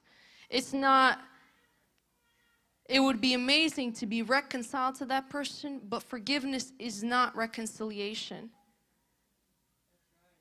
Reconciliation could be one of the results, but sometimes it's just impossible to reconcile with a person who's hurt you many, many times. And you know who I'm talking about. They might be very dangerous people, but forgiveness is different. Forgiveness is not talking about that person with your friends and gossiping and spreading rumors about that person. Just talking it through is not going to heal you. It's just going to sow division in the church. That's not forgiveness. It will poison the people around you against that person. You're not bringing unity to the body of Christ if you're gossiping. But people who gossip are usually hurt people. What forgiveness for me is, it means letting go. It's not forgetting, it means letting go. Saying, not my will, Father, but your will be done. Forgive them, Lord, for they do not know what they do. They do not know how painful it is. They do not know how unfair it is. I want them to know how unfair they were to me, but you know best, and I'm choosing to let go. I'm choosing to forgive this person because that person is not suffering. You're the one that's suffering if you don't forgive. That person is attached to your mind and blocking you from interceding and praying and using your time to pray and fast. You're spending so much time thinking how you could have said something different, how you could have acted differently, how you could have done this and that. But you can't go back to the past. And forgiveness for me is like a scar. People hurt us. we get cut. For example, I have a scar here on my finger. And when I got cut, I had a lot of blood. It was very close to the joint. It was one of those office knives, you know, that you push out. And I cut myself, and it was really deep, and it hurt. But I started putting antibacterial stuff, and it took time to heal. Now as I look at the cut, I remember how I got cut. I remember what happened, but when I touch it, it doesn't hurt. And that's what forgiveness means to me. When I remember what happened in the past, I don't boil with anger, but I bubble with gratitude to God that He healed me.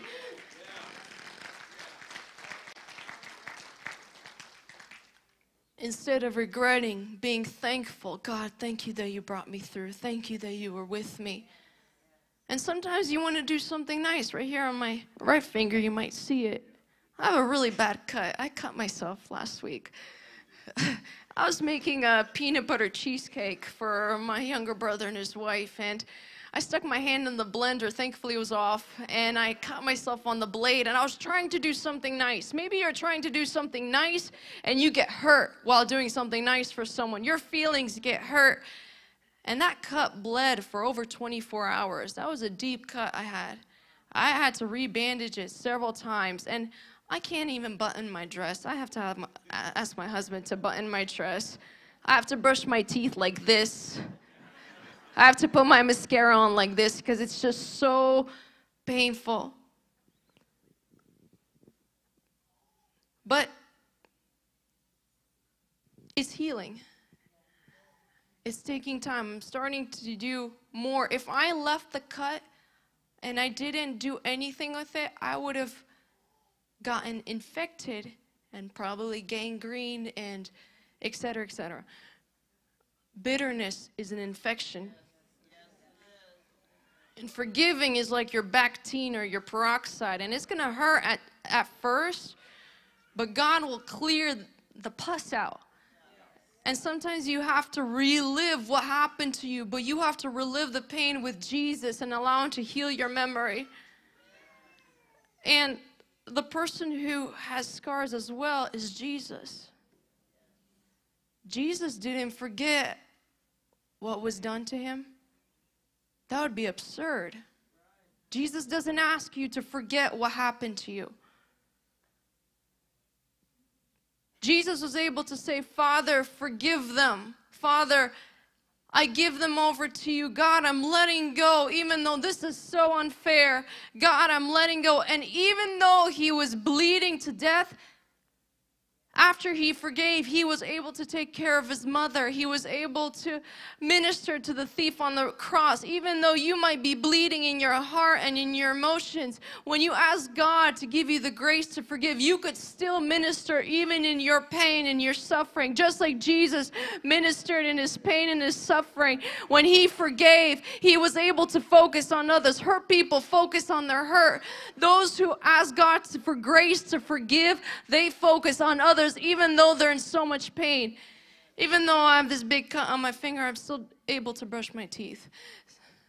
I'm able to do stuff, but it's hard. It's hard to minister, but you're extending yourself even in your hurt and your pain. I loved what you said about children. We're praying for children already for over a year, and that really ministered to us. Even in your pain and hurt, you ministered to me. And that's the best way that the body of Christ could be vulnerable and minister to each other. Jesus died on the cross. He was able to forgive us, and that's why He gives the grace to forgive. And His perfect body has scars. Those two things don't mesh, a perfect body and scars, because He was healed. He forgave, and He remembers what the cost was. And God wants your wounds to become scars. Prayer and fasting. Jesus is our intercessor today, and that's the greatest ministry we can have today. That's what every revival started with in the United States, was through prayer and fasting. All the great awakenings, and that's what God wants to do again. He's not done. He's the same yesterday, today, and forever. But He wants to heal you first so that you can be in His ministry. Because that's what He does today. Prayer and fasting. And I would like to pray that God would heal our hearts. Maybe someone's hurting you constantly in your household. Usually we get hurt by the closest people to us. Maybe your leaders in your church or your pastor hurt you. I don't know. Pastors are not perfect. They're not Jesus. And the best thing you could do is talk to them and explain. I'm sure they'll say sorry. I wish people told me that I hurt them. I would say sorry. And that would give me an opportunity to learn and not do that anymore. But by keeping quiet and thinking, oh, what are they going to think about me? You're suffering because of unforgiveness, and then others suffer because they get hurt as well. It's okay to share one-on-one what has hurt you. But there are people who might not say sorry. Pastors are wonderful people. Pastor Daryl and Darlene are bishops, wonderful people. And God has placed an anointing on them. But also pastors are not perfect, and it's okay to share your hurt. It's okay. And they love you so much. Your pastors love you. They love you dearly. And they want unity in the church. And by forgiving, you bring unity to the body of Christ. That's the best thing you can do. But then there are people who are not in the body of Christ who will never ask you for forgiveness. Or maybe they're not alive today. God wants you to let go. And that will only happen through prayer. And if you would like, can I pray with you? And you can repeat after me. We'll ask God for grace to forgive. And then we'll say, God, I choose to forgive this person. And when you go home, you can pray that. When you're alone, God, I choose to forgive my mother. I choose to forgive my father. I had to do that with people who hurt me deeply. I was almost married to someone else, and that person lied and had anger issues and it really hurt me. And I had to say, God, I forgive that person. I let go. I forgive him for putting me down, for humiliating me, for laughing at me, for being angry with me, for making me scared. I had to name all those things and relive that pain and that agony and say, God, heal my memory. I had to forgive the president of Russia for starting this war because we lost our home, we lost our car. We can't go back home. It's been 1 year. We escaped in March. I had to forgive him and say, God, you judge him. He's an ungodly man.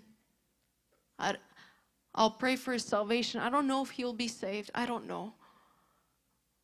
But I had to forgive him because we lost everything. We had to move 16 times between 8 different countries because our citizenships are different in our first year of marriage. It was very stressful. It was very difficult. I would go to a store and look at the dishes because I missed my dishes. And Ilya would say, let's go, we gotta go. So many times, over and over. We didn't have our own place to stay. When we arrived in Israel, we thought we would have a place. And for 2 months, we didn't. We lived with a friend for 3 weeks, and then we lived with our parents. We lived with our parents. My husband and my brother and his wife lived with our parents and my sister, and there were 7 people in the apartment for about 2 months. It was a full house. But I remember when I forgave that situation, when I forgave, I said, God, I'm letting go. I'm letting go of everything that we had, the ministry. I'm letting go of friends. I'm letting go. I don't think we'll ever go back. I hope maybe one day, but I don't know. God, I'm letting go of our car. I'm letting go of our apartment, all our things. And God provided an apartment on March 1st. We just moved 3 weeks ago.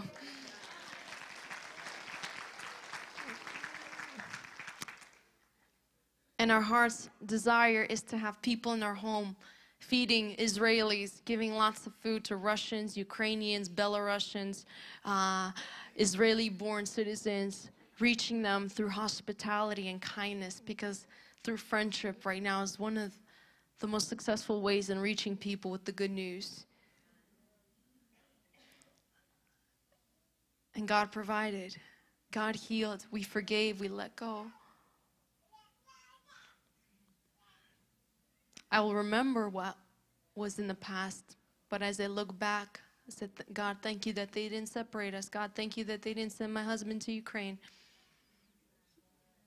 God, thank you that they didn't take me away or put me in prison because I'm a U.S. citizen. God, thank you. Thank you, Lord. So if we can pray, God wants to heal you. God wants to heal all of us so that we could have his ministry of intercession. So I'll pray, and if you would like to repeat after me, you can. Dear Jesus, I come to you, and I ask you to forgive me for the times I doubted you, blamed you, for not forgiving others. I need your help. I admit that I cannot forgive. Give me your grace to forgive those who have hurt me. And I choose to let go. I choose to forgive them, those specific people you brought to my mind. I'm letting go. Heal my memory. Heal my emotions. And allow me to be an intercessor with you, Jesus. Let my wounds become scars, just like you have scars. And allow me to pray and fast by your grace alone for my generation, for my children, for my nation, and the salvation of the world. Use me, Lord, in these last days, that I'm focused on you and bringing people to you, than rather on myself. I choose you, Jesus. I choose your healing, and I give you my pain. Take it, Lord. Take my broken pieces and use it for your glory. Thank you for hearing me and for setting me free. I love you, Lord. Use me for your glory. In Jesus' name, amen. Thank you. Thank you.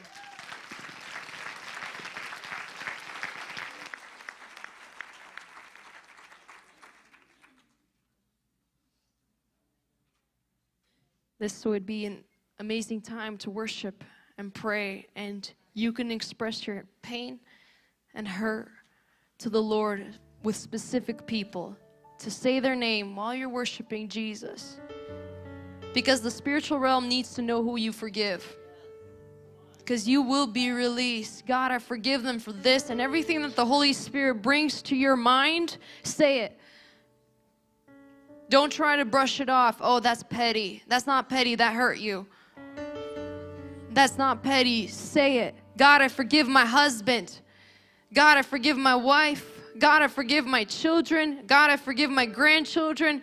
God, I forgive my classmates for bullying me. God, I forgive the president for my financial instability. Both presidents are not perfect. God, I forgive different people who the Holy Spirit brings to your mind. And it might be the oddest people that you've never thought about, because people try to forget and they bury their emotions so that they don't feel pain, but then there's no emotion at all. And it's okay if you cry. It's okay. Tears are heaven's contact lenses. It's okay if you cry. Jesus cried too. If you're a man or a woman, crying is okay. And Jesus cries with you. And he will heal you, I promise, if you let him. Yeah. And he will use you as a mighty prayer warrior and intercessor. And God will bring revival to this city, to this church, to your nation, to your state. God is going to bring revival to your children, to the people all around you. He's going to answer. Allow him to heal you first and then use you for his glory. We can start worshiping, and thank you.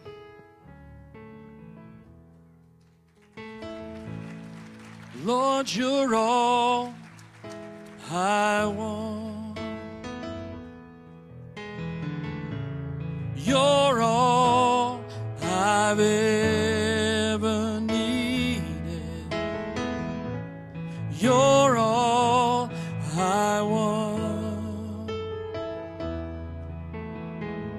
Help me know you are near. You're all I want. You're all I've ever needed. You're all I want. Help me know you are near. Sing it one more time. You're all I want. You're all I want. You're all I've ever needed. You're all I want. Help me know you are near. Lord, draw me close to you.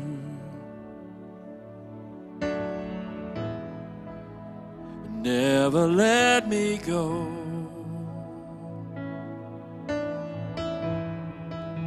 I lay it all down again to hear you say that I'm your friend. You are my desire.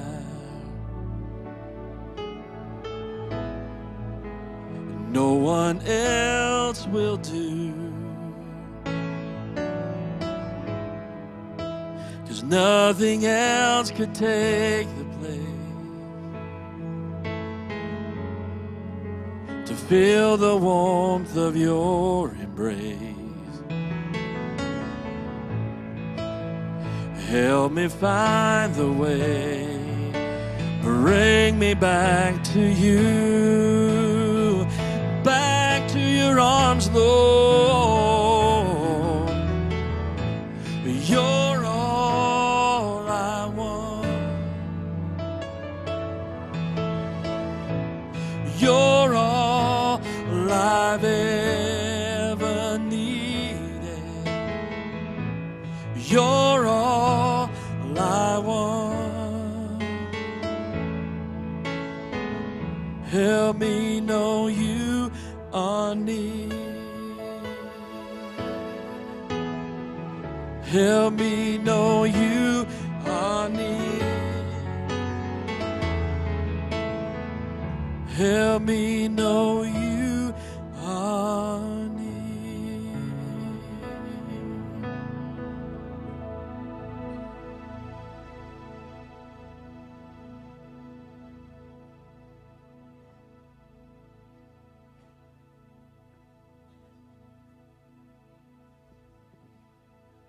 Does that work?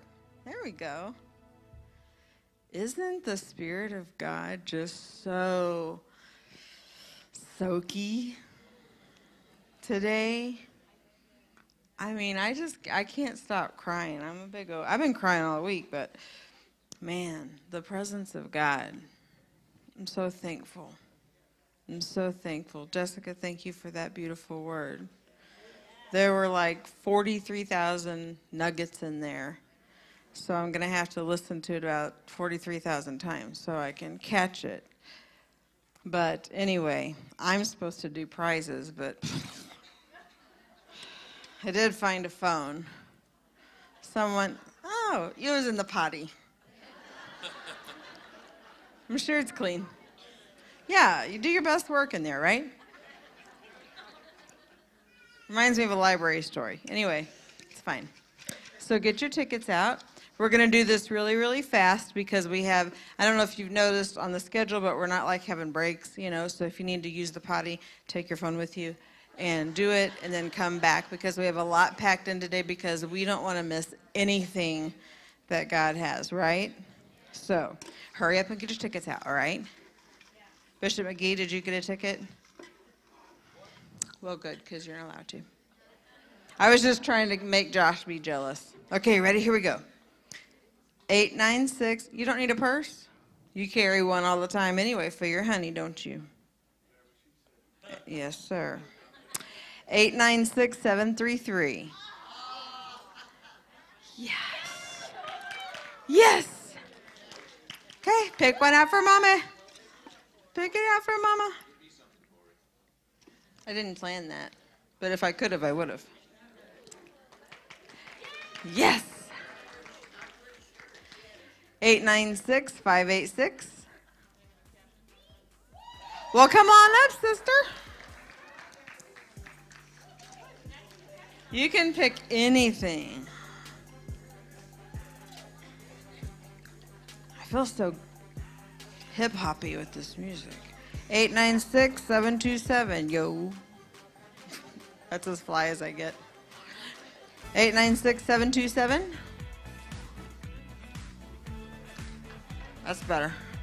727. Ah, here it comes. Okay. Don't say I'm not stirring it. What is that? 896664. Think Dirkway. No, it's the honor system. The devil knows if you're lying. But worse, sir, God knows. 664. Yes. Hi, I haven't seen you in so long. 1, 2, 3, 4. One more. One more, and then we're going to go right into the next session. Okay. 896609. Woo! All right. All right. I didn't bring my thing up. Am I supposed to do anything else? I would love to introduce the fantastic, the beautiful, the hilarious, my friend, Miss Sonya Taylor.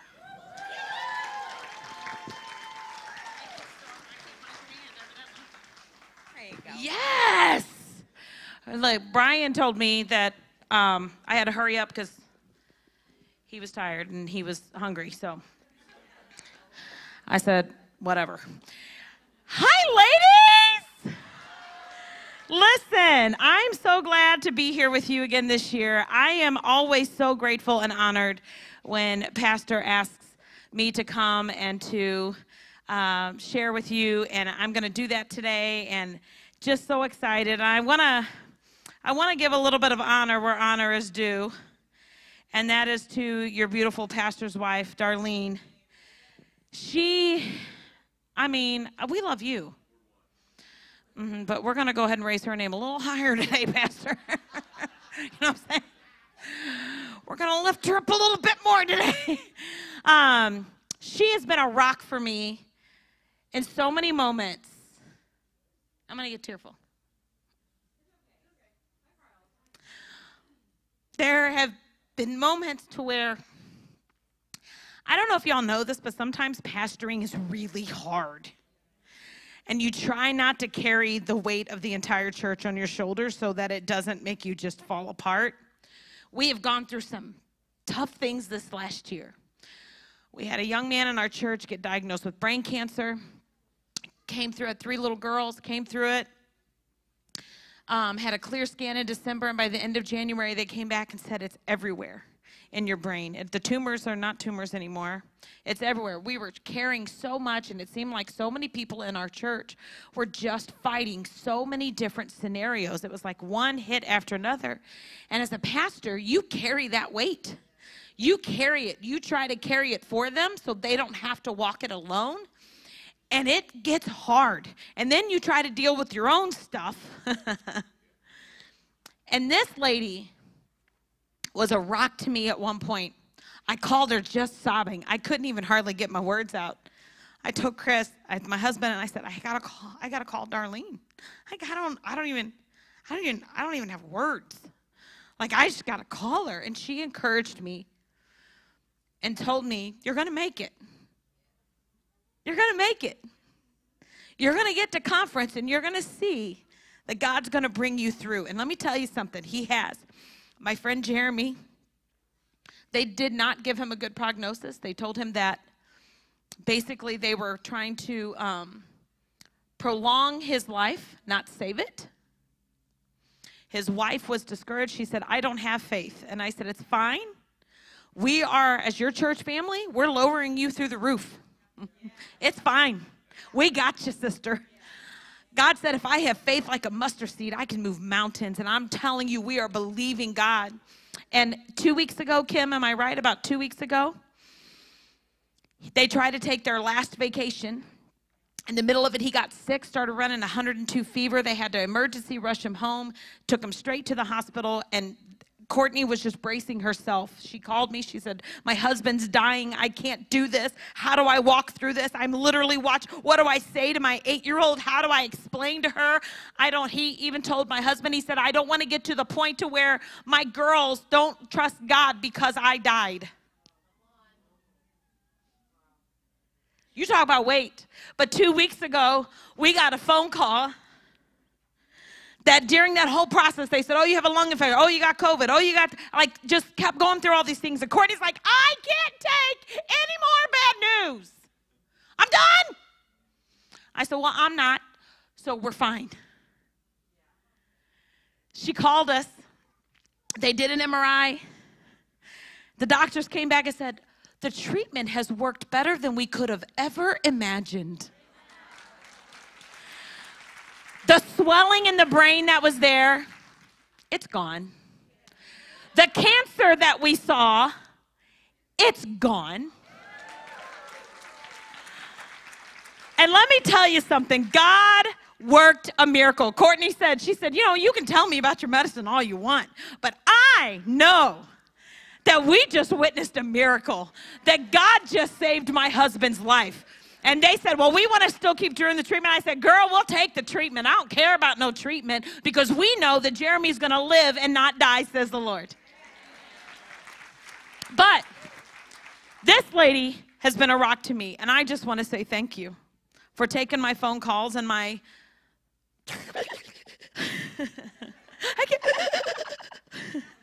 She took it all. Amen. Let me tell you something really quick. We're doing so well. God is so good. You guys remember my son Crew? He came here one year and sang, and they're not here jerks, but it's fine. This is my little buddy Crew. I know he looks like John the Baptist. We're praying for him. For a while, he just had the stash, and I was interceding. It was rough. It was rough, but he's got a beard now. We're thankful for that. And that is his beautiful fiance. That is our beautiful Erin. You guys, I'm getting a daughter. Finally. It's wonderful. She loves Jesus with her whole heart, and she doesn't think he's nuts, and that is a miracle because he is his mother, and I'm sorry. He's loud. He's either at a 10 or he's asleep. That's where he's at. And then my 17-year-old little buddy, this is his senior picture. I think I gave it to you. No, keep going. There he is. Oh, he's so cute. That's my guy right there. Oh, I love that kid. He loves Jesus. just amazing. Got a football scholarship to Missouri Baptist. He's going to be going to play football for Missouri Baptist University. God gave him the desires of his heart. Now we just got to pray that his head stays intact. You know what I'm saying? We're just praying for that. But he's beautiful. And then my youngest, I know I got these all backwards. I'm sorry for the way I sent them to you. That's my littlest guy. That's Elijah. He is 12, and he is my mini-me. So pray for Chris because he's something else. And then the whole fam. Here's a picture of the whole family on senior night. Look at my beautiful family. There's the stash. Do you see the stash? The Lord intervened. Hallelujah. The Lord is good. But that's my husband. We've been married for 27 years. I turned 50 this year. The big 50. It's fine. I'm having like 5 parties. It's okay. It's fine. I told my husband we're going to have to sell a child because I have to have a lot of parties. But God is good, amen. I want to remind you of a scripture. Let's go to, I'm going to jump into it because I want to make sure I have time to get to everything that I need to say because I got a lot. Jeremiah 29:11. We love this verse, right? We love putting on our bumper stickers, on our keychains, and we say, whoa, I know the plans that God has for me, right? He says, this is the Lord's declaration. I have plans for your well-being. This is the Christian Standard Version. He says, I have plans for your well-being, not for disaster, but to give you hope and a future. Amen? He says, you will seek me and you will find me when you search me with all of your heart. Search for me with all of your heart. We love that scripture. But I'm going to be honest with you. Some of us are stuck. We quote that scripture, but we're standing still. Oh, I know the plans God has for me, says the Lord's plans for hope in the future. But I'm not moving. Lord, just move me where you want me to go. But I'm not going. Lord, take me to the ends of the earth as long as it's down to Walmart. Lord, send me. Jesus, send me. But I'm going to Goodwill. And I live at Goodwill, y'all. Let me tell you. That dress I had on last night, $10 at Goodwill. You know what I'm saying? It's cute stuff. But here's the thing. We get stuck. And now you can go to that picture of Kai. He was stuck in my bed. They were wrestling on my bed. That was when he was younger, obviously. He's not that small. And so he was there, and they were wrestling, and he fell down in between my footboard and the mattress. And he was like, Mom!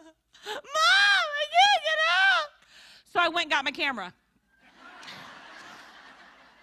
Because, hello, hilarious, right? He was stuck. He could not get out. He had to have my help to get him out of where he was. And I'm hoping some of you in your walk with God, you are right here. This is where you are.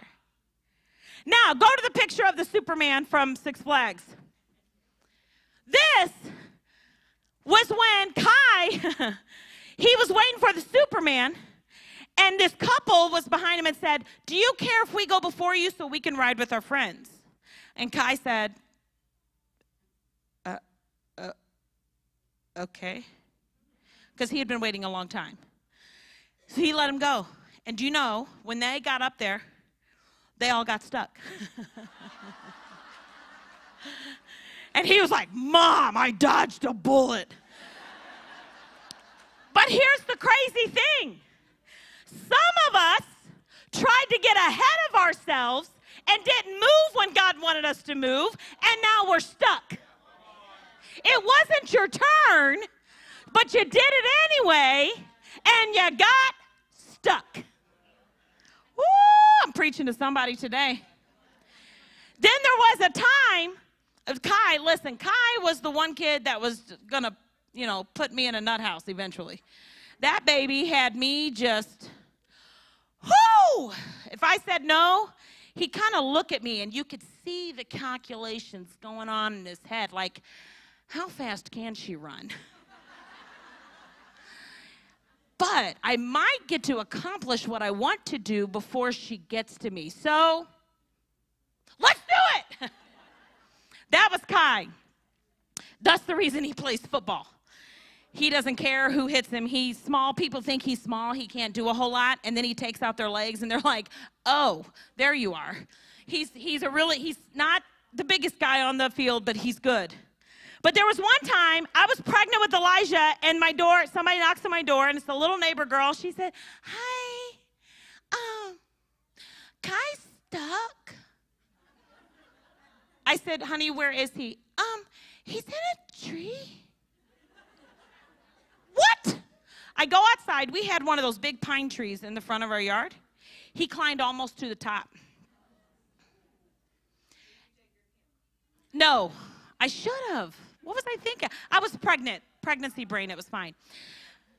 And he was up at the top of the tree. I'm pregnant.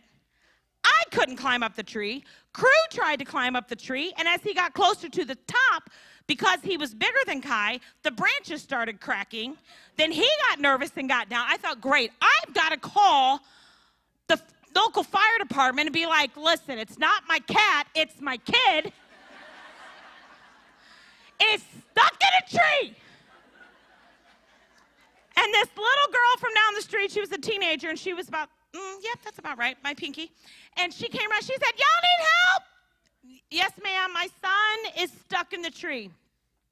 She climbs up there, and she gets him. And before she got there, though, he yells down to me, Mommy! Mommy! I said, what, buddy? We're trying to get to you, guy. Just sit still. We're trying to get to you. He said, I don't want to live the bad life.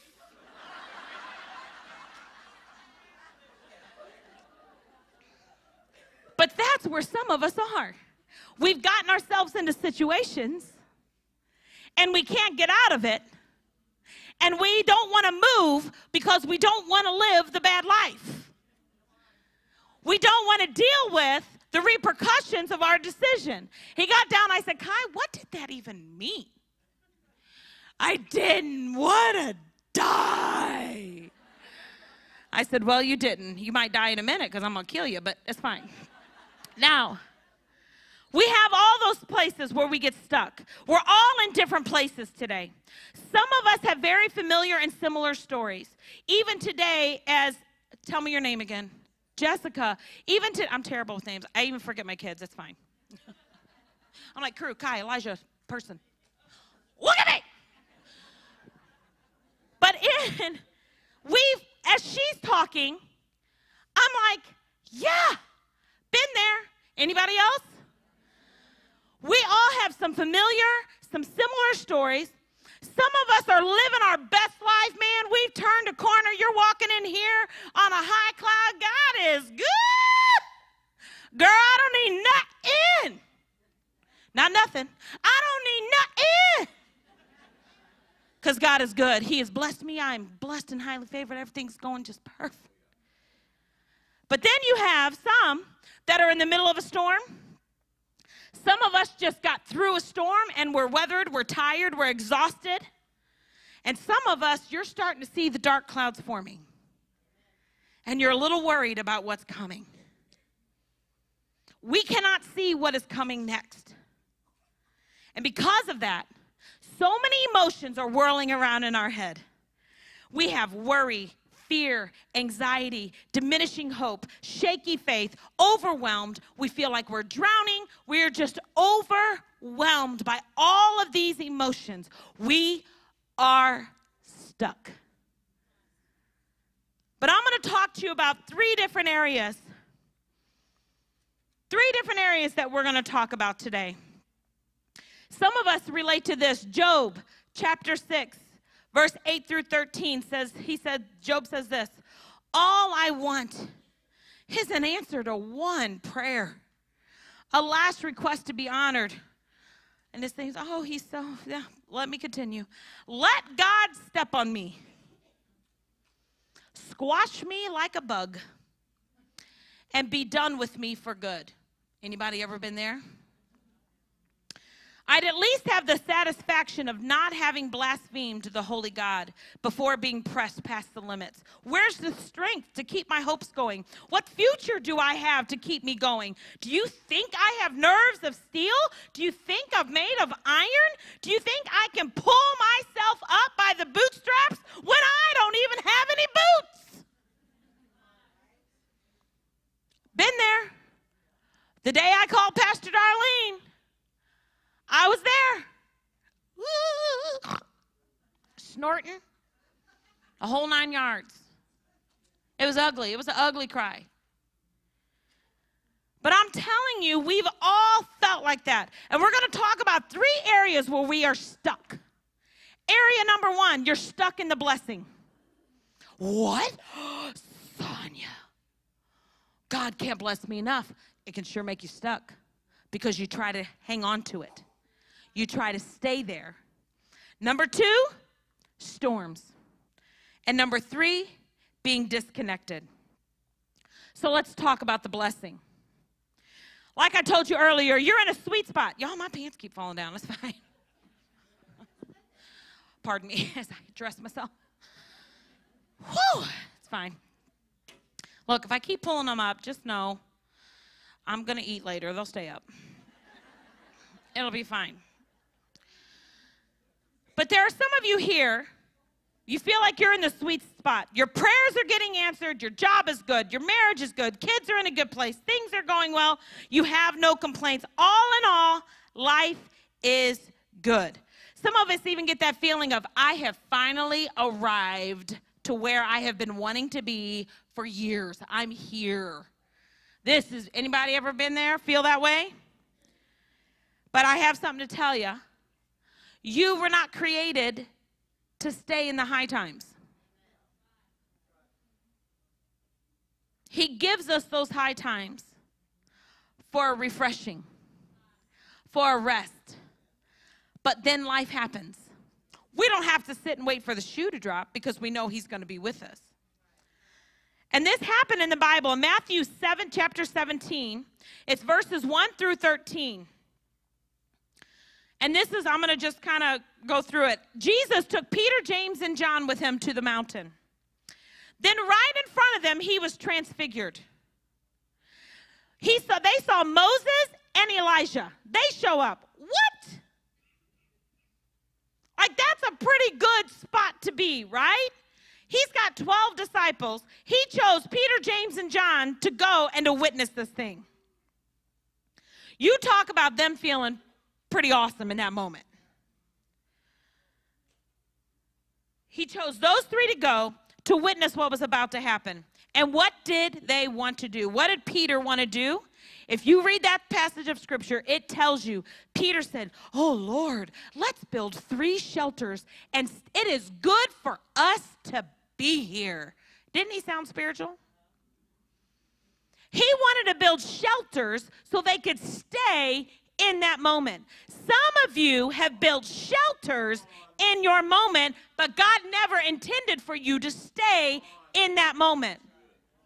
And let me tell you what God did. God didn't, set Peter on his knee. Okay, Peter, now that's a great idea, son. I hear you. I like your idea. That's not what he did, right? And let me tell you something. We love being coddled, right? We love it. At my house, we don't do no coddling. I'm not a coddling kind. We play spoons, and when the person loses, we all bang the spoon on the table and put the big L on our forehead. And yell, loser! Got to teach them how to lose, right? I mean, why not do it loudly?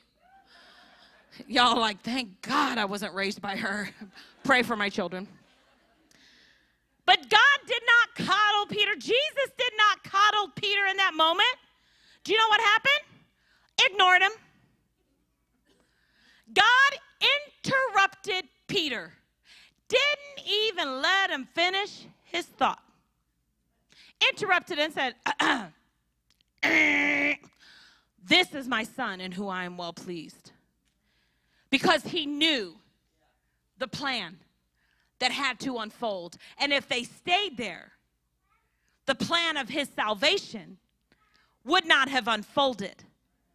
Sometimes we like to stay in that, but we have to realize we have to come off our high horse of a mountain because God has a plan for you to bring the good news of the gospel to those around you.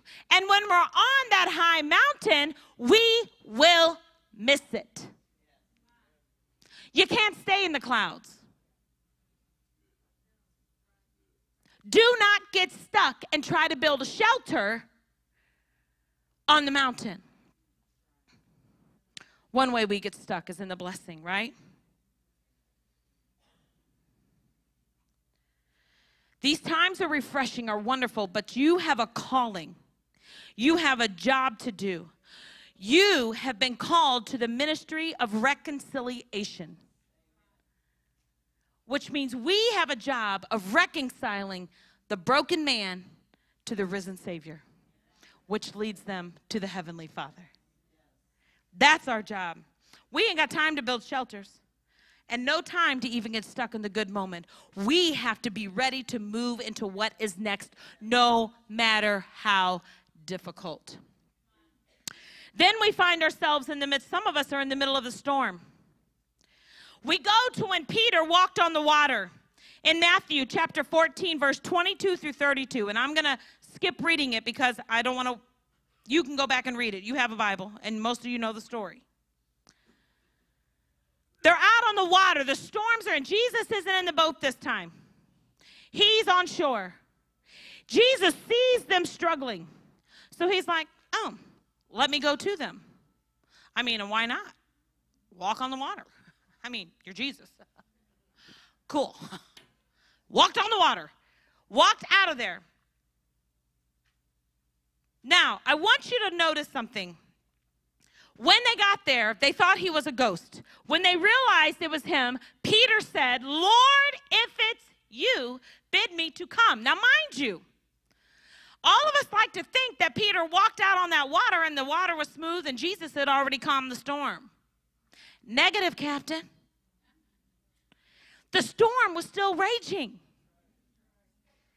The winds were still blowing. He said, Lord, if it's you, bid me to come. And Jesus looked at him and said, come on. He stepped out. He had his eyes on Jesus. He's walking on water. You guys, I had a hard time walking down the hallway yesterday in my heels. I almost fell flat on my face. He walked on. I see you back there, Luke. Christy, Luke's heckling me. He's back there heckling me right now. But here's the thing. He walked on water. But the second he took his eyes off of Jesus, what did he do? He began to sink. He took his eyes off Jesus. Fear overcame him. Fear overwhelmed him. I've had so many moments where I get too afraid to move forward because I'm scared and I feel like I'm sinking. But then God shows up. It's like, why are you so afraid? I got you. I remember when we went ziplining in Costa Rica, we were on a missions trip. Note to self, I am not called to missions. You don't, Kim can agree, you don't want me to be on a missions trip with you because the second a bug flies near, the plan for salvation goes out of the window. Like it's gone. Now it's about saving myself. I'm sorry, Jesus loves you, but now I'm dying and there's a bug on me and I can't survive. It was terrible. But we zip-lined across. And I remember my husband said, do you want me to go behind you? No, because you're going to push me. Negative. I know you've been married to you ain't pushing me off that ledge. I said, I want my daddy behind me. Why did I want my daddy behind me? Because I knew my dad had he raised me. He knows my issue. I wanted my daddy behind me because I knew my dad would be patient with me. I knew my dad would have my back. I knew he would encourage me the whole time. You got this, baby. It's okay. Daddy's right here. I was a grown woman. And my dad's on that. Daddy's right here, baby. Okay, Daddy. And if you think I'm exaggerating, am I exaggerating, Kim? No. Okay, Daddy. I'm going to go now. 1,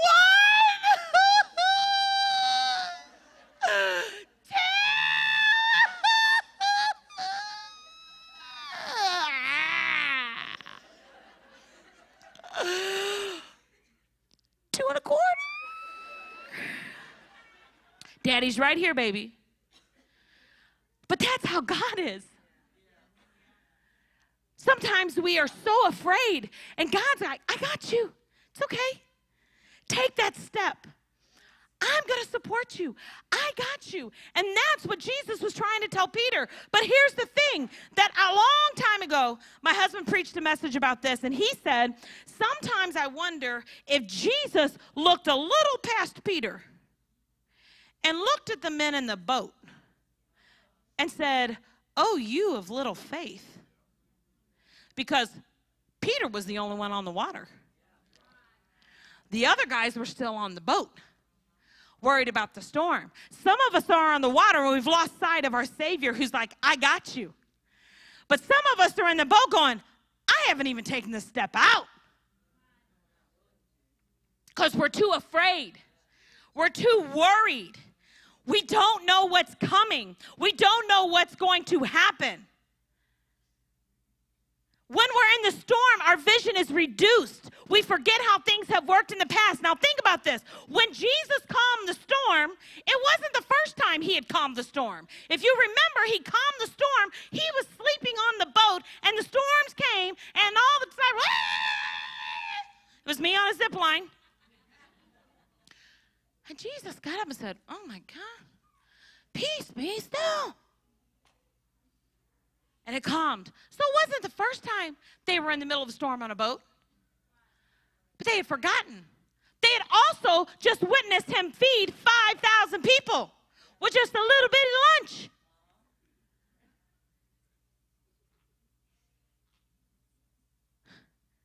And do you know, after that whole situation, Jesus got on the boat, he calmed the storm again, they get off the boat, they go, now they're in the group of 4,000 people, and they said, after all they just witnessed and been through, the disciples looked and said, oh, Jesus, how are we going to feed all these people that have been here for such a long time?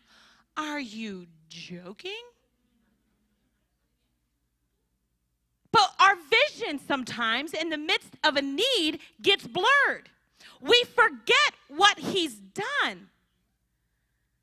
We lose sight of who he is in the midst of our circumstances. We lose sight of what he has already done.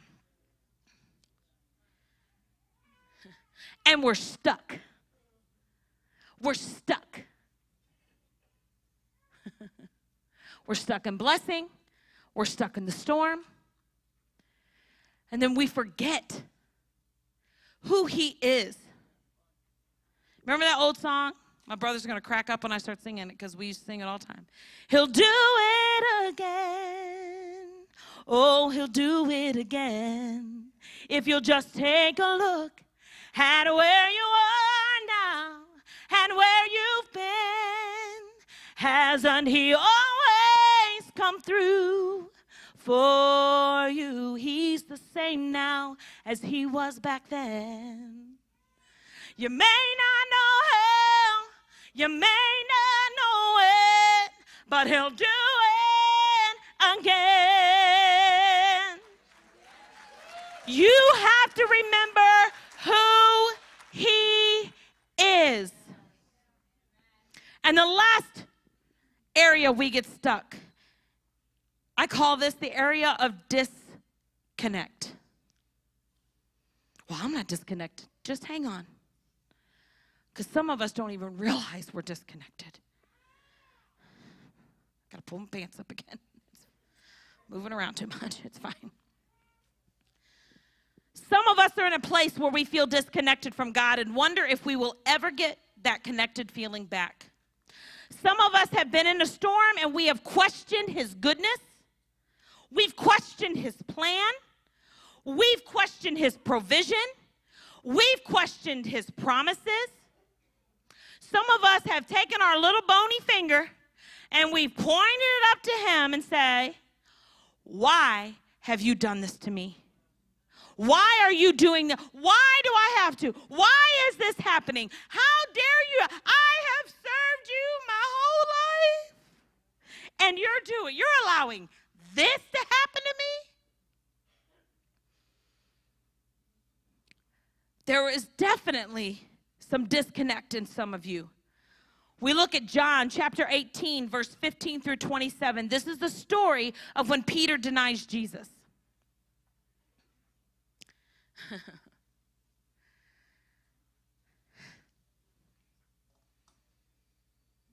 Out of fear,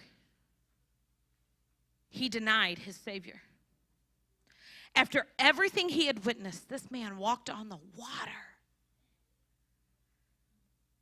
Saw miracle after miracle, provision after provision. And Jesus has been arrested. He even cut off a man's ear to try to protect his Savior. And now here he is, around a fire, and as my husband so kindly puts it, cursing out little teenage girls because he's afraid to tell people that he's with Jesus. They said, hey, aren't you the guy? No. That's that other guy. Not me. Then somebody that was actually there when Jesus was arrested witnessed Peter cut off the ear of some guy, said, wait a minute, you were in the garden. And what does Peter say? No. Wrong guy. Not me.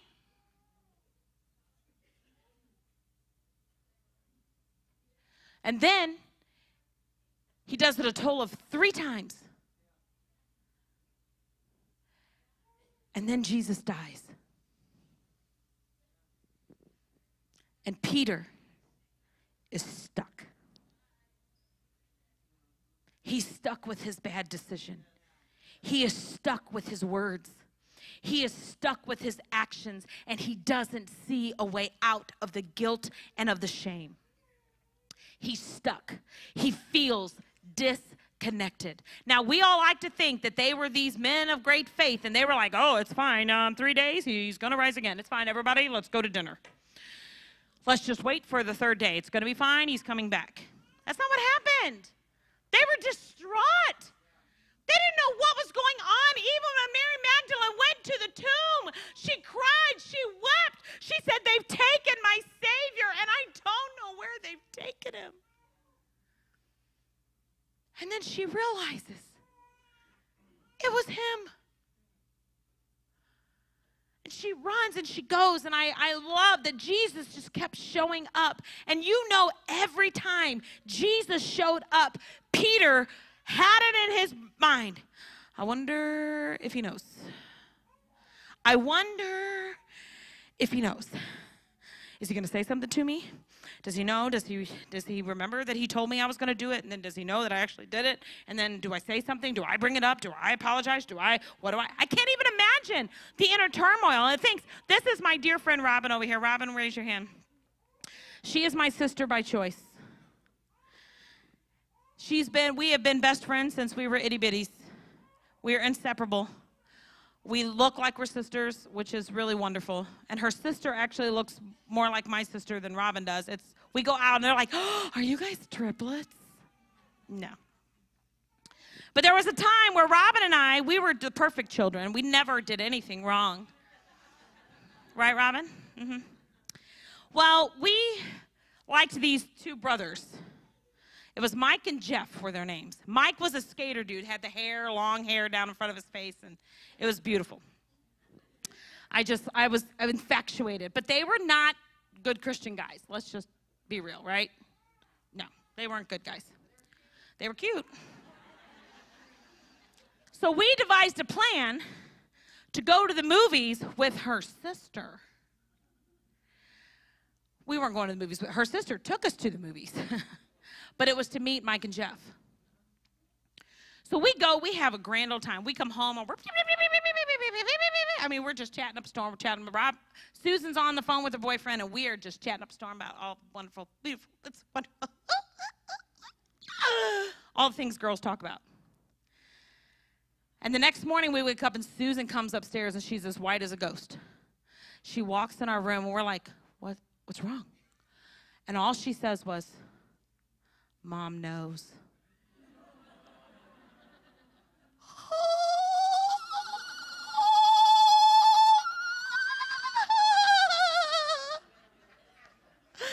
If her mom knows, then my mom's gonna know. Robin, it's been a good life. But this is where I die.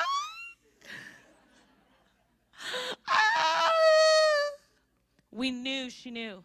We go down to breakfast. Her mom is June Cleaver. Like, we had Pop-Tarts and like Lucky Charms for breakfast. I go to her house and it's like eggs, bacon, biscuits, and gravy like every morning before school. And then there was always this pill on my plate. I'm like, what is that? She's like, you got to take your vitamin. Ugh. Vitamins? And then we could only drink milk with our meals? Like, no, where is the sweet tea? My friend Linda, Linda's here somewhere, she makes the best sweet tea.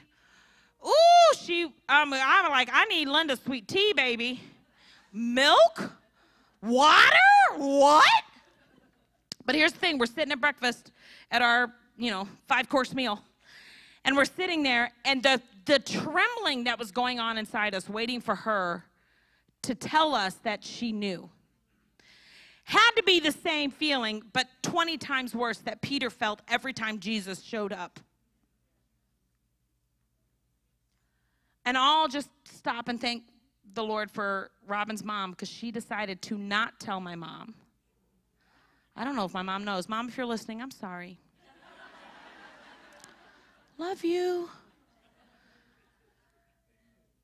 But she decided not to tell my mom, and she gave us the worst punishment. She said, well, girls, I'm going to have to punish you. I was like, I will take, if you're not calling my mother, I will literally do whatever you have for me. She said, you have to clean up the kitchen and wash the dishes. Done.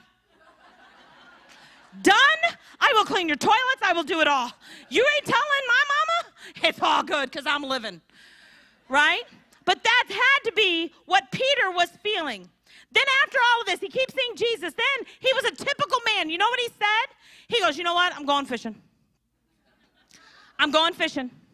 He gets out on the boat. Then Jesus shows up again. This time, Peter had to finally be in a place where he just couldn't take it anymore. Jesus said, cast your nets out. He filled their nets with fish. And then it says that Peter jumped in the water and swam to Jesus. He didn't even wait for the boat to get to shore. He just, he was filled with such angst and anxiety and worry. He was doing his normal disciple things. He was showing up when Jesus was there. He was listening to Jesus. He was confirming all the things that Jesus has said. And then Jesus says, Peter, do you love me? Peter, do you love me? Peter, do you love me? There are some ladies in this building right now. I got 4 minutes and I'm going to get to this. Listen to me. There are some ladies in this building right now. You need to be restored. There is such a disconnect. You don't even feel worthy to be in his presence. And he simply says, all you have to do is repent. That's it. I will restore you. So whether or not you find yourself stuck in the blessing, stuck in the storm, or stuck in a disconnect, there's hope for you. Why? Because he gave us a plan. Repent. Come to me. I will give you the rest that you need. I will give you the refreshing that you need. If you're in the middle of a storm and you feel overwhelmed, repent. Repent for not trusting his plan. Repent for not believing in his ability to provide and calm the storm. Remind yourself of all he has already done, and he will do it again. If you are in the middle of blessing and you know there is more he is asking you to do, but you just haven't taken that step because you're too comfortable with where you are at, repent for not obeying and listening to what he's telling you to do. And if you have been listening, but your step hasn't been given, be patient. Wait on him. Don't get ahead of your turn, because you don't want to be stuck in the wrong place at the wrong time.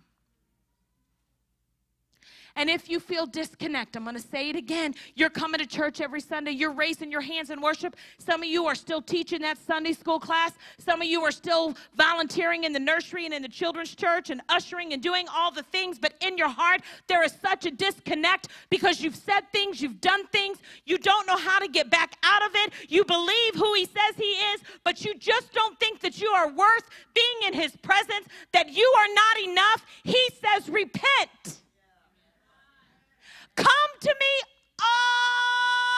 all who are weary and burdened. Come to me, all who are weary and burdened, and I will give you rest. Get yourself unstuck.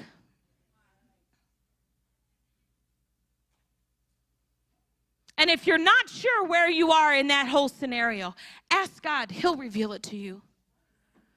He'll show you if you're stuck. When we started our church, God told us 3 years earlier to start our church. We went to a pastor that was at the church that we were already at, and they told us, oh, I think God means this. And we said, oh, okay. So we stopped, and we waited 3 years until God had to kick us out of where we were in order to move forward, because I would have never have left. And then even after we got kicked out, my husband couldn't say it.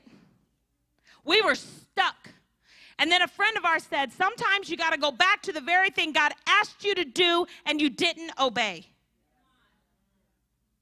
What has he asked you to do and you didn't obey? Go back to that. And we knew exactly where we needed to go.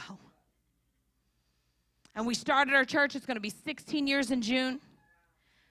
And I'm telling you right now, we are small, but we are mighty, baby. We are seeing God move. We don't care about the numbers. We don't care. God is moving. God is doing things. God is turning people around. God has people come in there like an ER. They come in. We love on them. We welcome them. God heals them. And then they go and they do the other things. It's not about sticking around at my church. It's about you fulfilling what God has called you to do. And if our church is the in-between place, so be it. Our people are not mine. That's a hard lesson for pastors to learn. It's hard when someone comes to you and says, we got to go. Huh? But they're not mine. Get unstuck. Don't be Kai in between the mattress and the footboard. Don't be the people that took Kai's turn. And don't be the person that's in the middle of church doing all the right things, but completely disconnected from his plan. Because he has a next for you. And it's hope and it's a future. Father, we thank you. We thank you that you are preparing our next. Father, reveal to us where we are stuck. Reveal to us where we need to be unstuck. I thank you, Father, that you are revealing, you are giving us revelation of where we are and what we need to do and where we need to go, what steps we need to take. But first and foremost, Father, we repent. We repent for not listening. We repent for the things we've said. We've repented for the things that we don't believe. We repent and we say today that we trust you in our next, even if it looks difficult and it's painful and it hurts. We trust you. Thank you, Jesus, for walking with me every single step of the way, no matter how hard it is. I thank you. We honor you. In Jesus' name. And everybody said, amen.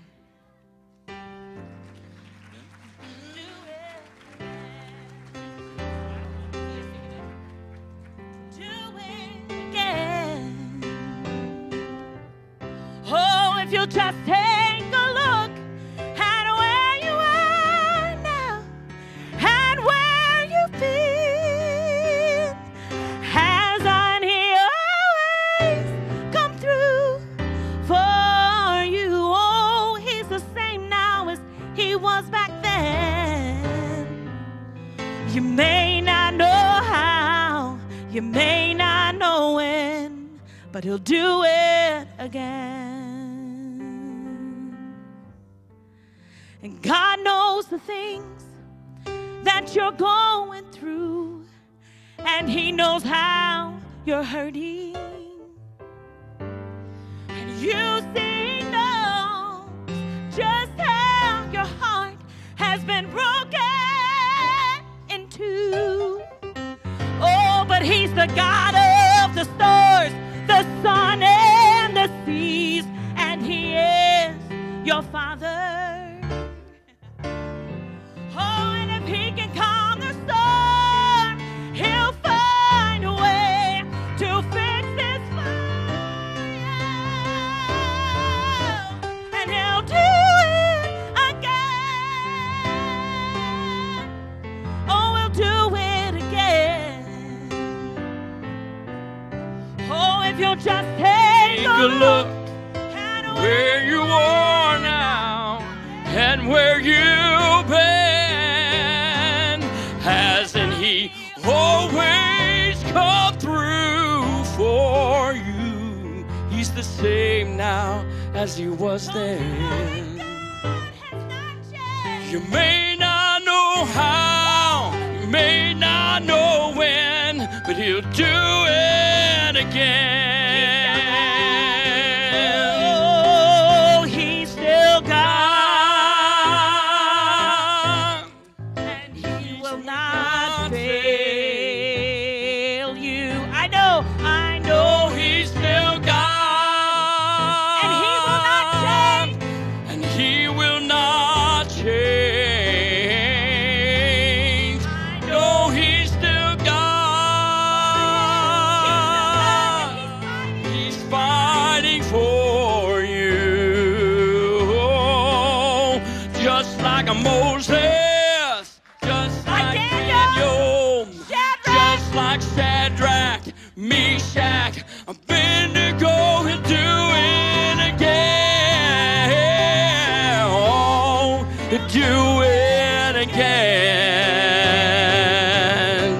Oh, just take a look at where you are now and where you've been.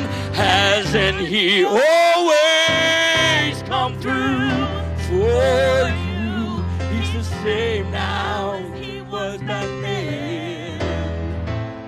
You may not know how, you may not know when, but He'll do it again.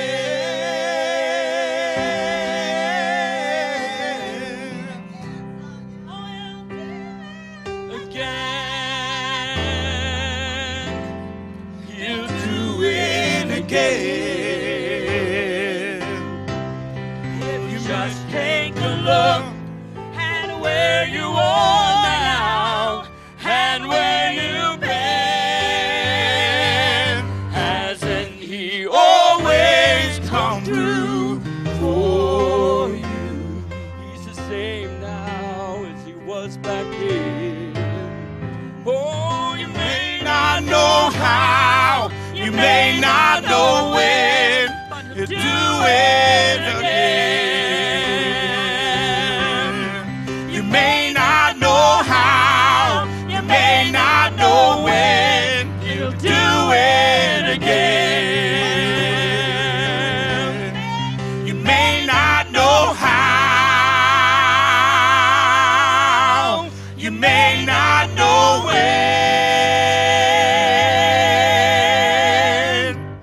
but He'll do it again.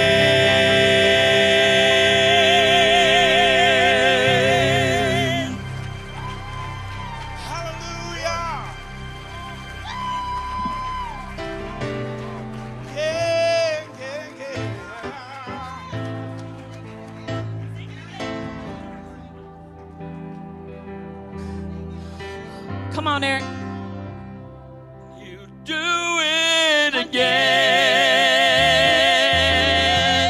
He'll do it again. Just take a look at where you are now and where you've been. Hasn't He always come through for you? He's the same now as He was back then. You may not know how, you may not know when, but He'll do it again. Oh, He's still God, and He will not fail you. I know He's still God, and He will not change. He's still God. He's fighting for you. Just like Moses, just like Daniel, just like Shadrach, Meshach, Abednego, do it again. He'll do it again. If you'll just take a look at where you are now and where you've been. Hasn't He always come through for you? He's the same as He was back then. You may not know how, you may not know when, but He'll do it again. You may not know how, you may not know when, you may not know how, you may not know when, but He'll do it again.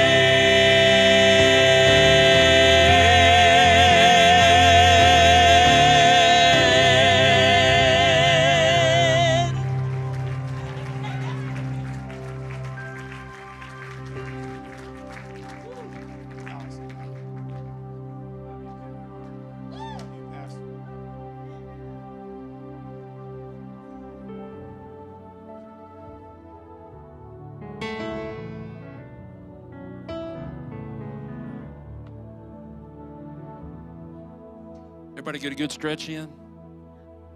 Right?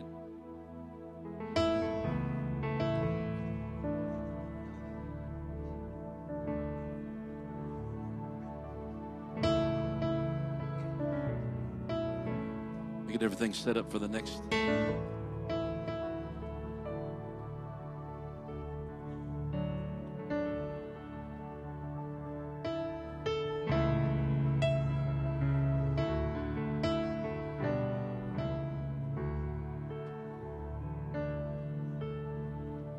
Sing this with me. Say, who am I that you are mindful of me?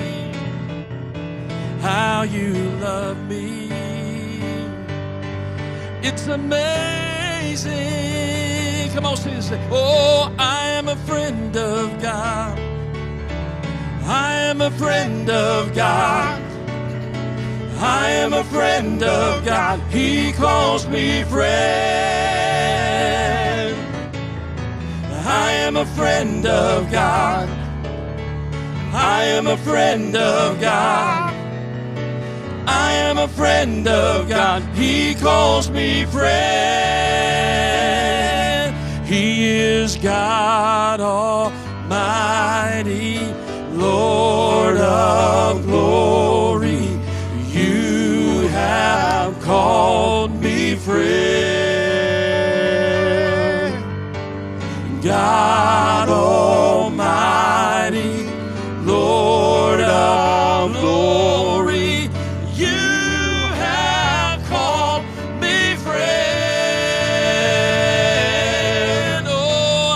a friend of God. I am a friend of God.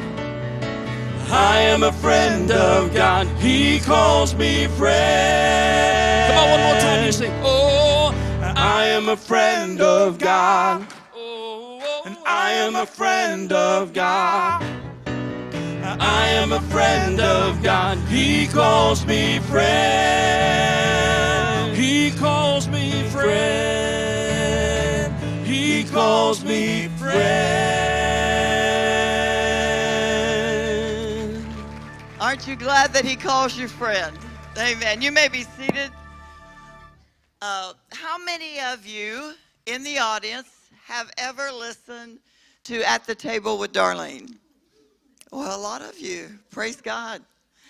Thank you for that.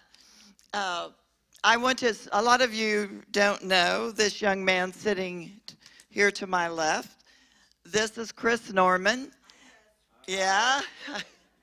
And Chris has been a very moving force in an encouragement of At the Table.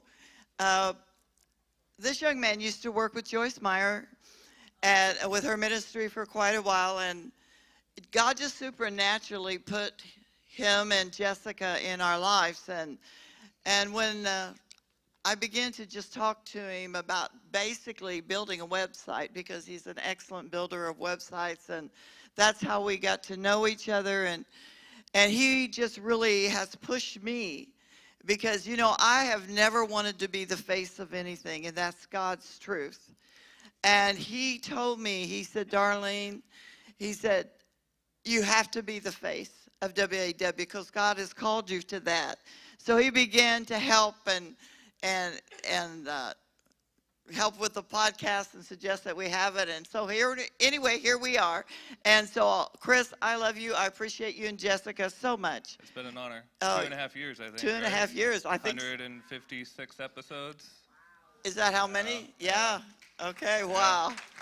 Well, throw up, if you don't care, throw up that slide back there so everyone can see what God is doing. I mean, I'm amazed at what God is doing. It might take just a moment. Oh, there we go. Okay, At the Table. Can you believe that? 11,000 listens in the last 12 months from 36 different countries. I don't know how. I just know that God is faithful. He's just so faithful, you know. Chris, read them. Yeah. Oh, okay. I hope I can pronounce them all right. Spain, Kenya, Bahamas, Russia, Chile, Georgia, the country and the state, Armenia, the Maldives, Poland, Sweden, Senegal, guessing, Singapore, Argentina, Uruguay, India, Philippines, New Zealand, Iran, Tanzania, South Africa, Peru, Brazil, Dominicana Republic, Canada, Syrian Arabian Republic, Egypt, Trinidad and Tobago, Jordan, Germany, Czech Republic, Israel, Jamaica, Saudi Arabia, I don't even know that one, El Salvador, yeah, Belgium, Switzerland, Ukraine, Mexico, the UK, Nigeria, Finland, Australia, Ireland, Greece, France, Benin, America, of course, and Ghana.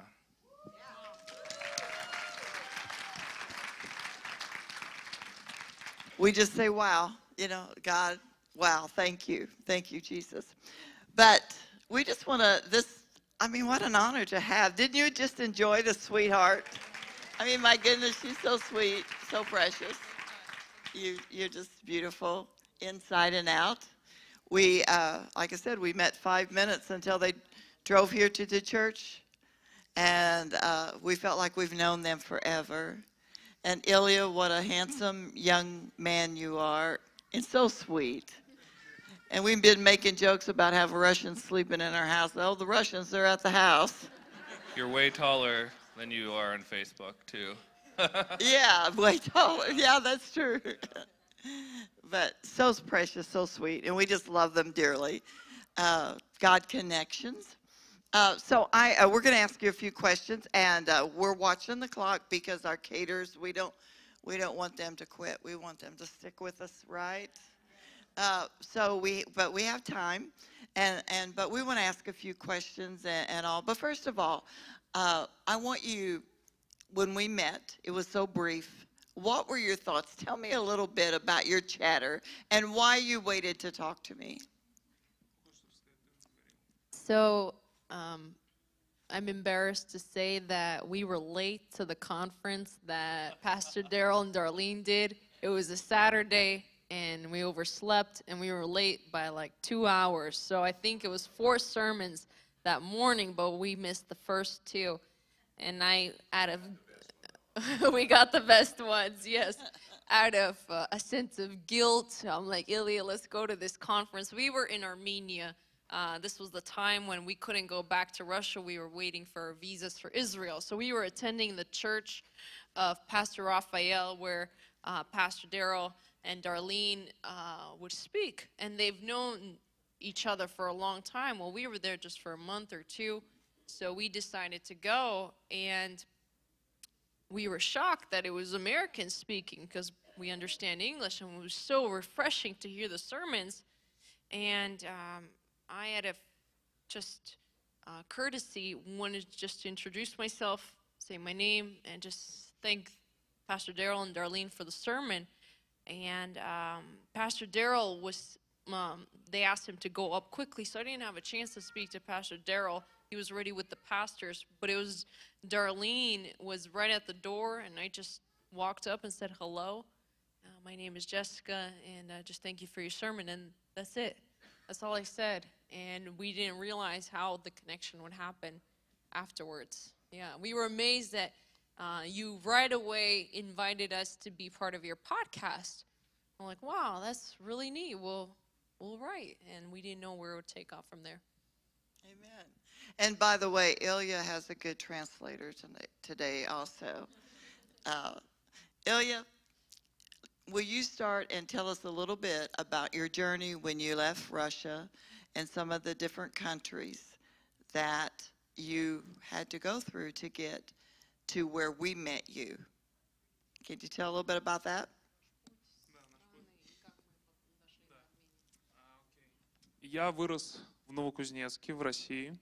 I grew up in Novokuznetsk, Russia. Да, чтобы произнести название этого города, ты уже наполовину становишься новокузнечанином. To pronounce this city, you're already becoming like a person who already lives there. You have to be Russian to say it. So if you could say Novokuznetsk with attitude, you're already Russian. Мы встретились с Джессикой в 12 лет, она уже говорила об этом. Jessica shared that we met when we were 12. И всю жизнь мы в служении. Our whole lives we were in ministry together. Мы прошли, наверное, каждую лестницу, начиная от гардероба. We started doing ministry from the bottom of the ladder, the room with the coats where you hang up people's coats. Гардероб — это самое лучшее служение. It's the best ministry in the church where you hang up people's coats.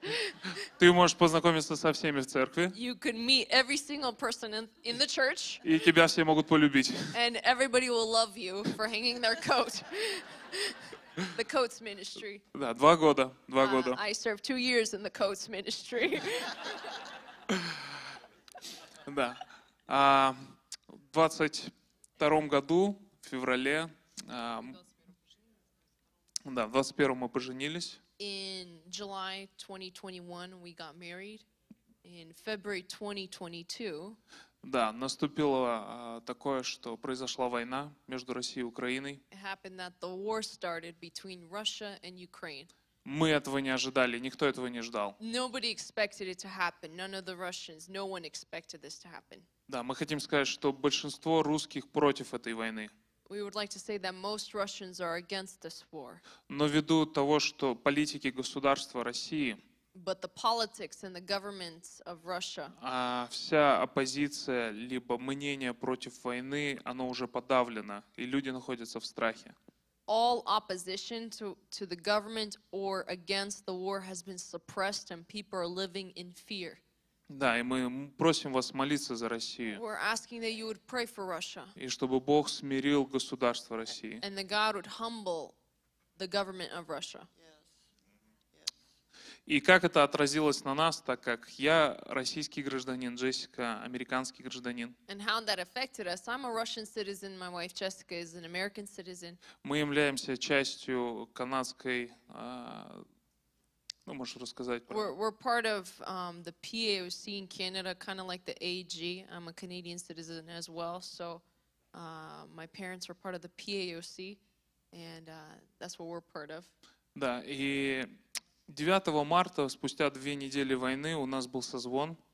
On March 9th, 2 weeks after the war started, we had a Zoom call С нашим начальством в Канаде. with our superintendent, with our regional director from Canada. И он посоветовал нам выехать из страны. And he suggested that we leave the country. На тот момент мы думали, мы герои, мы останемся. We thought at that moment that we're heroes, we're going to stay. Нам нужно продолжать служить. We got to continue serving, we have to push through. Но когда мы созвонились, мы подумали, окей, мы будем послушны. But when we called, we had that Zoom call, we said, okay, we'll be obedient. Он посоветовал всего лишь на 2 недели выехать и посмотреть на ситуацию. Our regional director said to leave the country for 2 weeks and just weigh out the situation.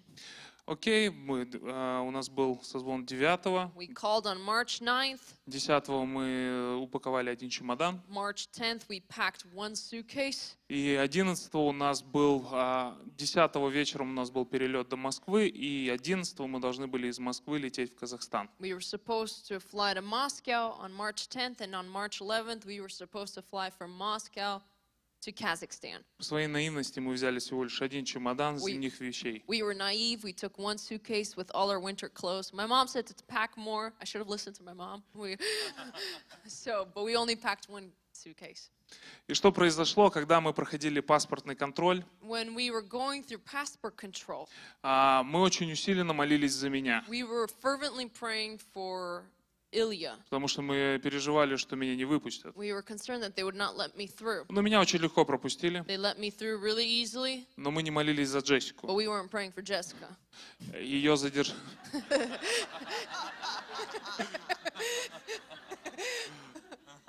Можешь рассказать свою историю сейчас? And they looked at my passport at the passport control and they said, "Come here, we got to question you." So they put me in an isolated room for about 15 minutes. They took away my passport, my Russian residency status. There was nobody in the room. I was all by myself. And that morning, someone sent me a verse from Deuteronomy saying that God is before you, He's behind you, He's all around you. Don't be afraid or discouraged. I just kept rereading and rereading and rereading that scripture until the presence of God filled that little room. And I felt such peace. I knew that I was going to be questioned intensely, but I knew that the Holy Spirit's going to help me answer the questions. So they bring me into a room, and there's 2 Russian FSB officers. It's KGB, maybe you've heard of KGB, same thing, but FSB, they just changed the letters. And they begin to question me very intensely about my life, my family, family members who live in the States, who live in Russia. Why are we going to Kazakhstan? I knew I was being recorded on audio, on video, through paper. And one of the officers said, "Give me your phone." So I gave my phone. He said, "Open it." So right in front of my face, he starts going through all my social media, through my pictures, my emails, my WhatsApp, everything, all my messages, just seeing how I would react because he was going through private information, my personal information. I was very calm. I had nothing to hide. I have a lot of goofy pictures, and maybe he saw those. I don't know. So I was praying, and I would say, "Can my husband come in?" And they would say, "No, we have to question you." And at the same time, my husband, можно сказать свою честь. Я оказался в такой ситуации абсолютной беспомощности. I was in complete helplessness. Я впервые попал в такую ситуацию, когда я ничего не могу сделать, чтобы помочь своей жене. For the first time in my life, I could do nothing, absolutely nothing to help my wife. И это была, наверное, самая усиленная молитва в моей жизни. It was probably the most fervent prayer in my life. Потому что все, что я мог делать, это молиться. All I could do is pray. Конечно, у меня в голове еще созрел один план. Of course, in my head, I had a little plan. Я думал, если Джессику бы уводили, if I saw Jessica being taken by the officers, I saw James Bond, and I can.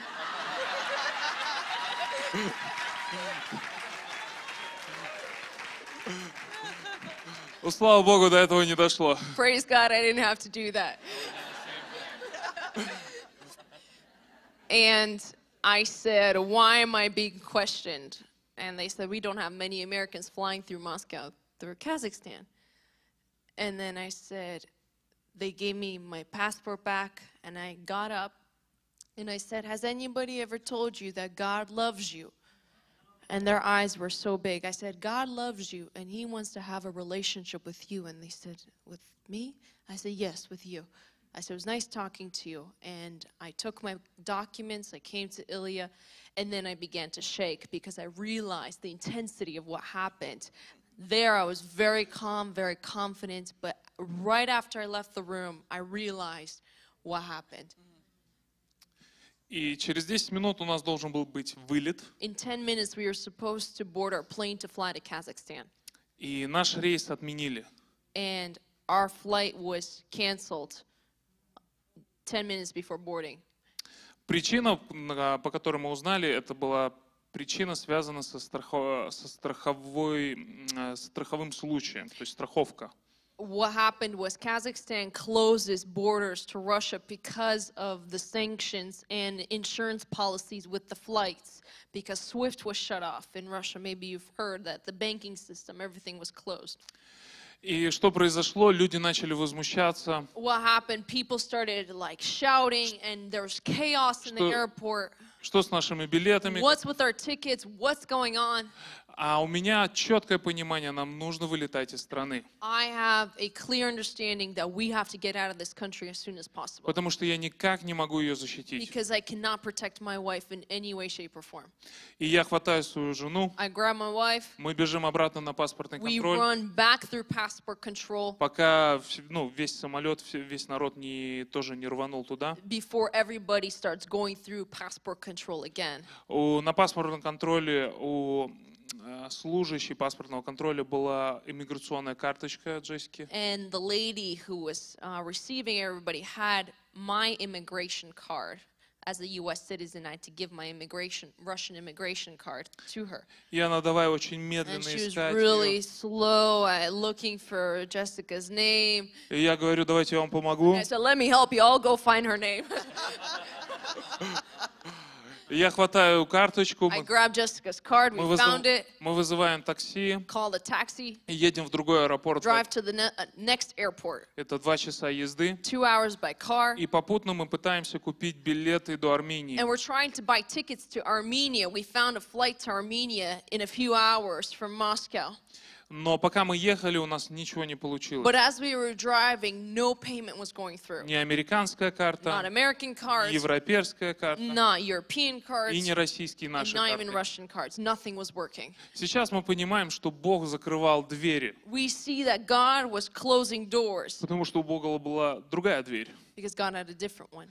И мы приезжаем в следующий аэропорт, и что происходит, мы не знаем, что нам делать. We come to the next airport, we don't know what to do. И мы вспоминаем, что у Джессики есть страховка. We remembered that Jessica has insurance.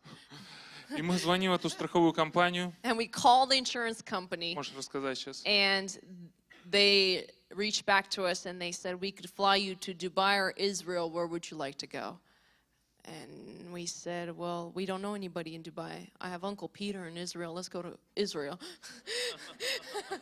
And that's it. And our lives were changed. We got to the third airport. It was another 2 hours. So we were supposed to fly out at 10 a.m. It was already 11 p.m. that night. We couldn't get out of Russia. And we come, and the lady said, where are your PCR tests? And we had them, and Они у меня были. Ilya said, I had them.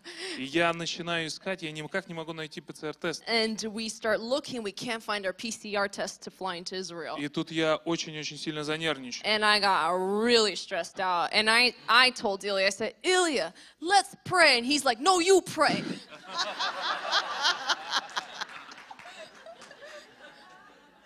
И мы нашли в онлайне, что есть быстрые получения ПЦР-теста. We found that there's an express PCR test right at the airport, super expensive. Praise God, everything was covered. И за 50 минут мы In сделали. 50 minutes we did it, and 10 minutes before check-in was closed, we got through. Praise God. Yeah. That's kind of how you travel, right? At that point, did you realize that Russia probably wasn't going to be an option to come back, or was that later on? Но ты думал, что Россия будет опция вернуться, или это уже потом пришло? На данный момент сейчас мы думаем, что пока мы не можем вернуться. Right now, looking at this situation, we realize we can't go at this moment. Именно тогда, когда мы вылетали, честно говоря, мы даже не успели обсудить эту ситуацию, вернемся ли мы в Россию или нет. Honestly, when we were flying out, we didn't have even any time to discuss it. Will we come back or not? Everything was so fast. We were just running for our lives. Да. Сейчас мы понимаем, что пока Бог закрыл эту дверь для нас, We see that God has closed that door, и мы us. прошли долгий процесс отпустить. and we were going through a long process of letting go. We were very involved in ministry back home in Russia. Потому что это в первую очередь люди, которым мы служили. It was the people that we were serving, our friends, everyone was left behind. Это наши мечты, стремления в служении. У нас были огромные планы и цели. It was our dreams and our goals in the ministry. We had big plans and goals that we wanted to reach, our dreams, and everything was buried. И я помню, когда мы прилетели в Израиль, I remember when we came to Israel, у нас было такое чувство, что нас посадили на скамейку запасных. I felt like we were put on the, put like bench warmers. We were in the game and they put us on the bench. Типа, спасибо за игру, дальше мы без вас. Thanks for the game. We'll be good without you for now. И я помню, мы проходили этот процесс, когда мы учились заново понимать, что Бог смотрит на нас не только из-за нашего служения, And we were relearning that God looks at us not because of our ministry and what we do. Yeah. потому что Бог забрал служение из нашей жизни, но Он не лишил нас. God took away the ministry from us, but He didn't take away us from ourselves. И мы учились по-другому принимать Божью любовь в нашей жизни. We started to receive God's love in a very different way in our lives. И это очень... Когда мы были в Израиле, у нас были слезы. When we were in Israel, we cried. Мы очень много разговаривали. We talked a lot. Мы молились. We prayed. Мы отпускали. We were letting go. И мы увидели нужду. And we saw a need. В Израиле очень много нужды. Israel has a huge need. Бог показал нам, что в Израиль это очень удивительная страна. Israel's an amazing country. Это микс всего. It's a mix of everything. Религий, Religions, языков, languages, национальностей. nationalities. И есть там недостигнутая народность. And there's an unreached people group in Israel. 1 200 000 человек. There's 1,200,000 people. Это русскоговорящие люди, And they're all Russian-speaking people. которые переехали из Советского Союза 30 лет назад. Who came from the Soviet Union 30 years ago to Israel. И их никто не достигает. Nobody's reaching them. Они живут своими группами. They live in their own groupies. У них свои русские магазины. They have their Russian stores. They're open on Shabbat. Everything else is closed.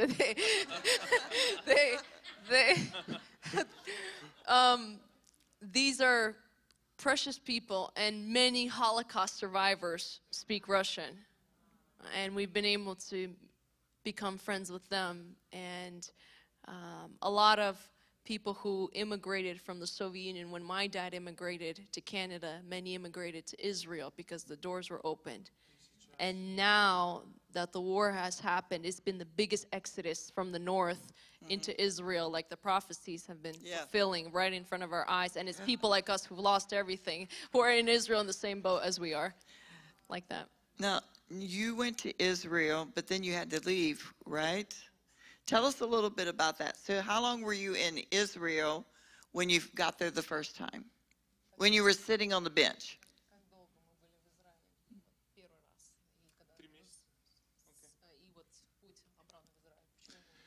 Окей. Мы были в Израиле 3 месяца. We were in Israel for 3 months the first time we arrived. Это туристическая виза. It was a tourist visa. Просто так жить в Израиле достаточно сложно. To live in Israel is very difficult. То есть нужно получать документы, то есть это либо виза, либо гражданство. You have to either get citizenship or another type of visa, a long-term visa. У нас нету никаких подтверждающих документов, что мы евреи. We have no documentation proving that we're Jewish. Мы думаем, что, возможно, где-то у нас есть корни. We think that maybe somewhere far, far away that there might have been Jewish roots. Также мы думаем, что я потомок Голиафа. We think that he's from Goliath.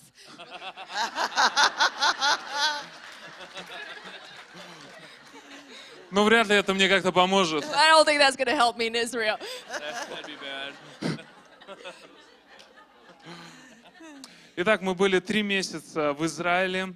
We were 3 months in Israel. Мы познакомились со служением там. We got to know a ministry there.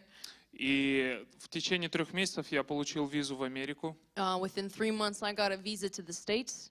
в Иерусалиме. In Jerusalem, it's only one embassy in Jerusalem. On top of the hill is the U.S. embassy. Trump, the Trump shell sound. Yes, he did. Amen. После чего мы поехали в Америку, в Иорданию. So our visa in Israel was ending, and our visa to the States didn't start yet. So we had to hang out somewhere for 2 weeks. So we went to Jordan, to the neighboring country. Jordan and Israel have a good relationship right now. So we were in Jordan for 2 weeks. Да, мы пережили там небольшой стресс, We experienced big stress in Jordan. потому что это совершенно тоже другая It's a страна. very different country, very different culture. Да, и Джессике приходилось носить длинную одежду. I personally had to wear like long clothes, no shorts, jeans, to be respectful of all the Muslim women. I didn't wear a hijab, but I looked very different. Everybody, even babies' jaws dropped in the car when they saw me, because there are not many blonde people in Jordan. Right. Да. И после мы полетели в Америку. Afterwards, we flew to the States. Причина, потому что у Джессики и младшего брата была свадьба. My younger brother got married in Virginia, and we started the process of the visa application for Israel, the long-term visa. Да, нужно было получить документы Джессики в Америке. I had to get my background checks and all my documentation in the States. И после чего мы полетели в Казахстан. Afterwards, we flew to Kazakhstan. И там, в Казахстане, была свадьба у старшего брата Джессики. My younger brother got married in the States. My older brother got married in Kazakhstan several months later. It was 2 weddings back to back. My poor parents. Почему у него в Казахстане? Потому что у него жена тоже из России. The reason why my older brother got married in Kazakhstan is because the war started, and his wife was Russian. So it was the neutral ground for Russians and Americans to come and do a wedding in Kazakhstan. И вторая причина, почему мы полетели в Казахстан, моя мама могла приехать в The second Казахстан. reason why we came to Kazakhstan is because Ilya's mother came to Kazakhstan to the wedding. Чтобы получить мне визу для Израиля, мне нужно было получить документы из России. For me to get a visa to Israel, I had to go back to Russia to get my documents for the visa application. Мы приняли решение, что мы не будем такой вариант не рассматривается, что я вернусь в Россию. We realized that is not an option for us, for me to go back to Russia. И мы оформили всю юридическую доверенность на мою маму. And we gave my mother power of attorney to get my documents on my behalf. Моя мама как горец, шпион. My mom is a special agent. Она поехала и получила все документы. She went and got all the documents. В Казахстане мы были 30 дней. In Kazakhstan, we were 30 days. Потому что мы узнали, что я могу находиться 90 дней, а Джессика всего 30. We realized that Ilya, as a Russian citizen, can be in Kazakhstan for 90 days, but Jessica, as an American citizen, only 30 days.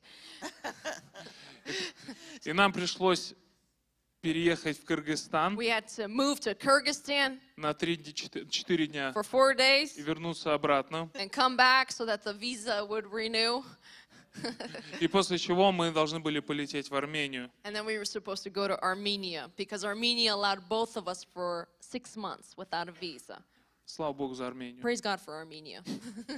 Yes, amen. That's where we met you, was in Armenia. That's where we met. Yes, in Armenia. We didn't know what would be in Armenia. Tell us a little bit. We have a few more minutes, but tell us a little bit while you were at Armenia, how God began to use you. What would you tell people?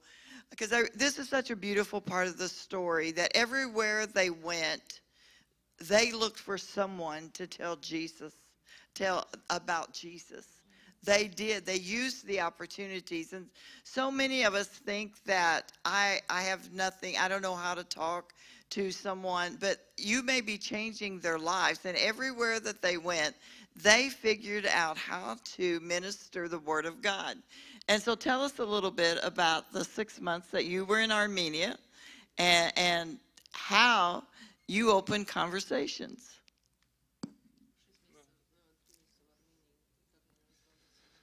Хорошо. В Армении когда мы вылетали еще только в Армению, When we were flying to Armenia, это было после того, когда Путин объявил о мобилизации. it was right after Putin announced the nationwide mobilization. И тысячи молодых парней вылетали из страны. Thousands of young men were escaping the country by foot, by car, and by plane. К примеру, наш самолет из Казахстана в Армению, For example, our plane from Kazakhstan to Armenia, в нем находилось 10 женщин, а остальные все молодые парни возраста 25-45 лет. there was about 10 women on the flight, and the rest were all young guys, 25 through 45 on the flight.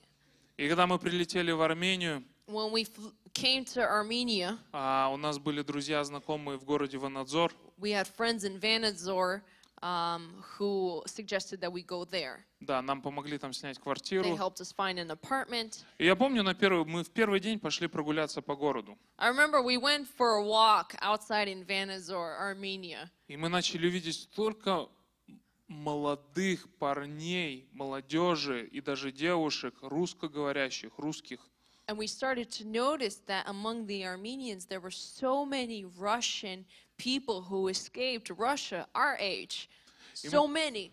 И мы просто на улице начинали с ними здороваться. And we would just say hello to them in Russian and start talking to them. Спрашивали, откуда они, We would ask, where are they from? когда они сюда прилетели, When did they come to Armenia? что у них происходит сейчас в жизни. What's happening in their lives now?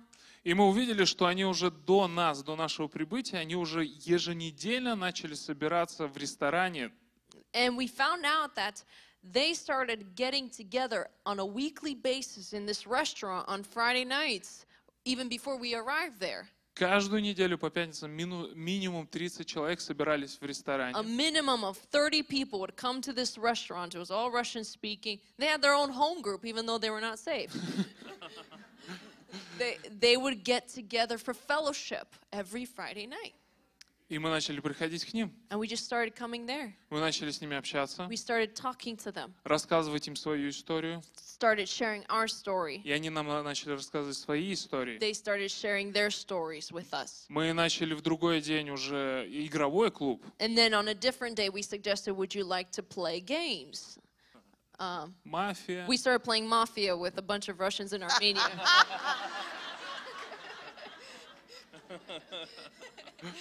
И мы строили с ними отношения. We started building relationships with these people. И мы молились, как мы можем донести до них Евангелие. We were praying, how can we share the gospel with these precious people? Потому что для нас было понимание, мы понимали, мы здесь не останемся. We had the realization that we're not here for very long. We're going to leave Armenia soon. И большинство из этих молодых людей тоже не останутся And здесь. most of these people are not going to stay in Armenia. They're going to go elsewhere. Armenia is just a transition point for them. Пока мы находились в Армении, очень многие молодые ребята уже улетали в Россию. Some either returned, many returned back to Russia because of taxes, and it became very difficult for them to work outside the country. And some moved further away from Russia. It was a mix. И мы старались с ним перед их отъездом с ними встречаться и молиться за них, и проповедовали им Евангелие. Before they would leave Armenia, we'd meet with them one-on-one and share the gospel with them and pray with them that God would protect them. Да, мы старались, когда мы еще были в России, у нас был такой, в служении был такой принцип. In Russia, when we were still living in Russia, we had this value or idea. Так как мы в большинстве своем случае работали с молодыми людьми, Since we worked with many young people, that was our primary ministry, youth ministry in Russia. мы пытались сначала заслужить их доверие. We tried to earn their trust first. И после этого, когда у нас будут доверительные отношения, когда они нам доверяют, And once they trust us, мы говорили им что-то в их жизнь. we would speak into their lives. И когда мы построили отношения в Армении с этими людьми в России, из России, And when we built these relationships with these people from Russia in Armenia, and they were very secular, a lot of atheists, IT people, very smart, successful people who were vulnerable at that time because they left their homes right in Armenia. после того, в это время мы получили уже наши визы в Израиль. During our relationships with them, we got the confirmation that our visas to Israel were approved. И у нас появилась идея. And we had an idea. Мы запланировали сделать как бы последний прощальный вечер. We decided to do a goodbye party for, so that they would say goodbye to us. And, И мы знали, что в России есть такая как традиция всегда говорить тост. and in Russia, there's this tradition where you say a toast. Мы, конечно, не пили. We didn't drink any alcohol. They noticed that we didn't drink any alcohol and we didn't smoke. And every time we would meet, because they were all smoking, some smoked, they vaped, they smoked, they drank, and they noticed we didn't do that. And we would come home smelly, and I would say, you have to go for a shower. But it was a sacrifice. I remember going there, and I would feel physically tired because of all the smoke. I would feel tired. But we were building that relationship. Yes. We were influencing them. Jesus was with the outcast. Jesus was with the unbeliever. He was with them, but he was not being influenced by them. He was influencing them, and that's how we felt. It was tiring. It was very hard. It's a lot easier to be around Christians than around those who are not saved. One guy even said, I think your faith is stupid. And we laughed together, all of us together. We thought, and we're like, yeah, we agree. You know, you have to have a lot of faith. And I said, I think you have more faith not to have faith than we have faith to have faith. And it took him back, and then he would give us the biggest hug, this guy. He would hug us every time. He was so excited to see us, even though he said those things. He just wanted to see our reaction. That's the type of people that we would minister to. Try to be their friend. И я помню, мы молились, что же нам сказать этим ребятам? And we were praying what to say to all of them, because we never spoke publicly to all of them about our faith, just one-on-one to individuals. И мы верим в то, что Иисус, когда Он говорил о проповеди Евангелия, Он говорил не только о спасении на небесах, что очень важно, но также Он говорил об исцелении и восстановлении здесь, на земле. We believe that when Jesus was on earth, he not only talked about eternal salvation in heaven, which is very important, it's the most important aspect, but he talked about restoration and healing here on earth. И все эти молодые ребята были лишены надежды. And all these young people were stripped of any sense of hope. Вся их жизнь разрушилась. Their whole lives were destroyed. Они лишились стабильности, They had no stability, планов, no plans, очень много финансов потеряли. lost a lot of finances. И мы молились, и мы подумали, мы сделали им подарочки. We prepared gifts for them. We prayed and we thought, what could we do? И мы написали на этих подарочках из Исаии. We prepared mugs and little keychains, and the verse from Isaiah. Можешь процитировать? It says, those who wait upon the Lord shall renew their strength. And each one got that, and we shared the gospel. И мы сказали им о надежде. We told them about hope. Потому что они, в принципе, большинство, каждый из них слышал что-то о Боге. Each one of them heard something about God, Но они никогда не слышали об Иисусе, который хочет участвовать в их жизни. but they never heard about Jesus who wanted to take part in their lives, Кто понимает, через что они проходят. who understands what they're going И through, который может дать им надежду, and who could give them hope чтобы им дойти до конца. to go to the end, to keep going and not give up. Hallelujah. Wow, what a beautiful story. I mean, and we're just hearing a little bit of it. Just a little bit of it. I mean, every time we've had the opportunity, and it's been very little time, but it's been so precious because there are so many things that God is doing in this young couple's life. It's just a beautiful, beautiful thing. They moved 16 times in 16 times between 8 countries in a year. You think your life gets disrupted? With one suitcase, yeah. And God multiplied it. We had 6 at the end of it. So See, that's how God does. Если вам нужны советы, как упаковать ваш чемодан, if you need advice on how to pack a suitcase, я для вас проведу мастер-класс. I'll do a workshop for you on how to pack Yeah. a suitcase. Hey, Pastor is saying my wife needs to be in that workshop. Does your wife need to be there too? But I know you've enjoyed this. We really, really don't. I don't know why God does what he does. I just know that when we listen to him, and their story is when you see how that God just kept moving them and they just kept trusting God and they used the opportunities, and how much we cry and complain when things don't go the way that we want them. And sometimes things have to get out of control before we really understand how powerful God is. And things that were so out of their control, they could do nothing about what their president was doing. Nothing that they could do about it. But they took the hope of the glory of the Lord Jesus Christ every step that they took. And I'm going to ask, as we get ready to close this session, I'm going to ask Jessica to pray. And by the way, you have a wonderful translator. I hope you know that. Thank you. And Ilya, he understands most of everything we say. He does really good. A little bit. Yeah.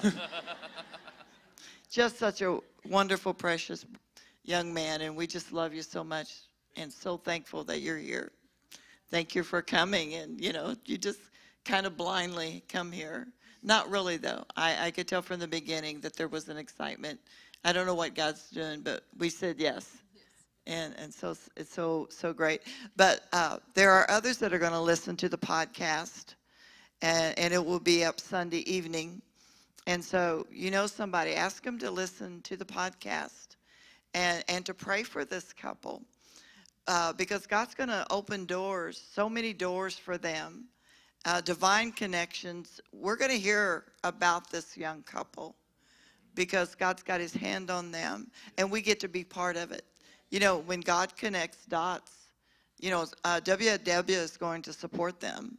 I haven't told them that we're going to until this moment, but we're going to support them. Solid Rock is going to support them because I believe in what God is doing in and through them. And so how exciting that God would let us come, have you, and you come to this place. We're so thankful. But I want you to pray over our audience, not just this audience, but the audience that's going to listen, Jessica, that God would so move them to listen when opportunities come up, to share Jesus. They don't have to have a platform. They just have to be a friend. And God will give them opportunities, even when you're being interrogated. And the enemy meant to intimidate you. Yeah. And she was strong in the Lord. She didn't shake right on the row while she was in there. She didn't cry. She didn't give in. Afterwards, her husband comforted her, but she stood strong, and she was able to tell these interrogators that Jesus is real and he loves them. So would you pray for all of those that keep making excuses, that they will no longer make excuses, but they'll look for opportunity to share Jesus? Dear Heavenly Father, thank you. Thank you for new friends, for our precious friends, for Pastor Daryl and Darlene, for Chris and his family, for all the people here and who are listening right now. Thank you, Lord. I pray that you would encourage them and give them an excitement to see souls saved. That's the greatest joy that any person could experience, is that when you move through our lives and you touch other lives. I pray for boldness in the name of Jesus, that all fear would be gone. Satan, we bind all lies and all fear in the name of Jesus, and all attempts that failed, Lord, that didn't work out when we wanted to say something, that, or we were quiet, or we were laughed at. Lord, I pray that you would heal those moments and give a new inspiration, a new encouragement, a new fire to just say to someone, God loves you, or to even have the gift of prophecy, which is the gift of encouragement, to speak into the lives of people that they connect with. Lord, that you don't need to be a pastor or an evangelist to share the good news. I pray that each person here in their own creative way would share the good news, whether it be through a cup of coffee, through an Instagram story, or through a Facebook post, or through a YouTube video, Lord, or just sending a link to someone. God, I pray that each person here, you would just right now give creative ideas, or through the gift of hospitality, that they would invite people to their home and feed them, or do games, play games with young people, Lord, that you would give right now ideas, and give each woman, each man the courage to just write it down and do it. Lord, that they would not pull time, that you would provide the place, you would provide the resources, you would provide the people, and you would provide them with the words to say when they open their mouths. That they would not to try to plan ahead how to say it or what to say, but Holy Spirit, that they would trust you, and that they will say it the way you want them to say it. And that you are good and you're kind, and you will use them for your glory, Lord, that in these last days, that many souls in America would be saved, Lord, that you would give your church courage to speak with boldness the truth with love. Thank you, Lord, for each person and for their desire. You see their desire to share the good news. I pray that this desire would be equipped with courage and boldness, Lord. Bless them and encourage them, strengthen them, and use them for your glory. In Jesus' name, amen. Amen. Until the next time at the table with Darlene, may the peace of God rule and reign in your lives. Shalom. Praise God. We don't have time. It's time for lunch, so we're going to pray here in just a moment. I want to mention just a couple of things to you. We will go out like we did last night. They will be back. Someone will be back there to show you where to go. And I don't have one of my girls up here right now to tell me. Where's Chris? Do you know? Christy can't even talk. Do you know any of the details, or there'll be somebody back there just to help them?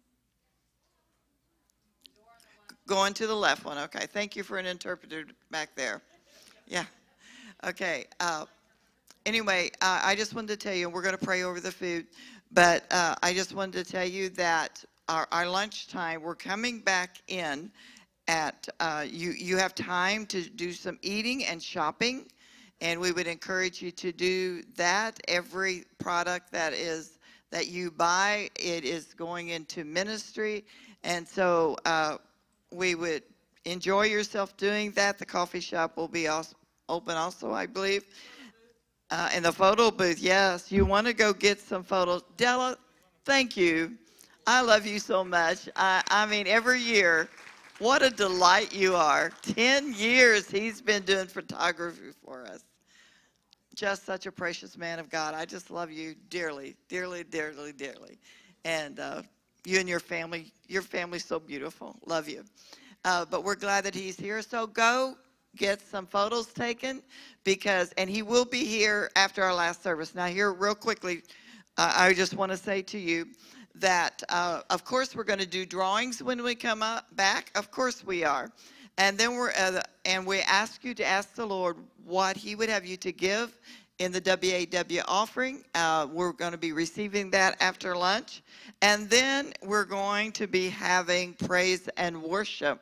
And then we're going to have an anointing service. Anyone that there's not any power in me or pastor or any of our leaders, but we are going to anoint you with oil and believe that what has been imparted into this conference, you're going to take it home with you. So if you want to be part of that service, please hang around. Somebody said, what time will you get out? Well, we start back at 2:15, and I won't tell you that we'll be out at 3 or 3:30 or 4, but I would encourage you to stay around as long as you can. When you feel like you need to go, we understand. But anyway, there's a lot of good going on after lunch. So let's pray. Yes, Pastor. Pastor? What? Oh, Ilya, you're going to pray over the lunch. In English. English. In English. Come on now. You can do this. Thank you, sweetheart.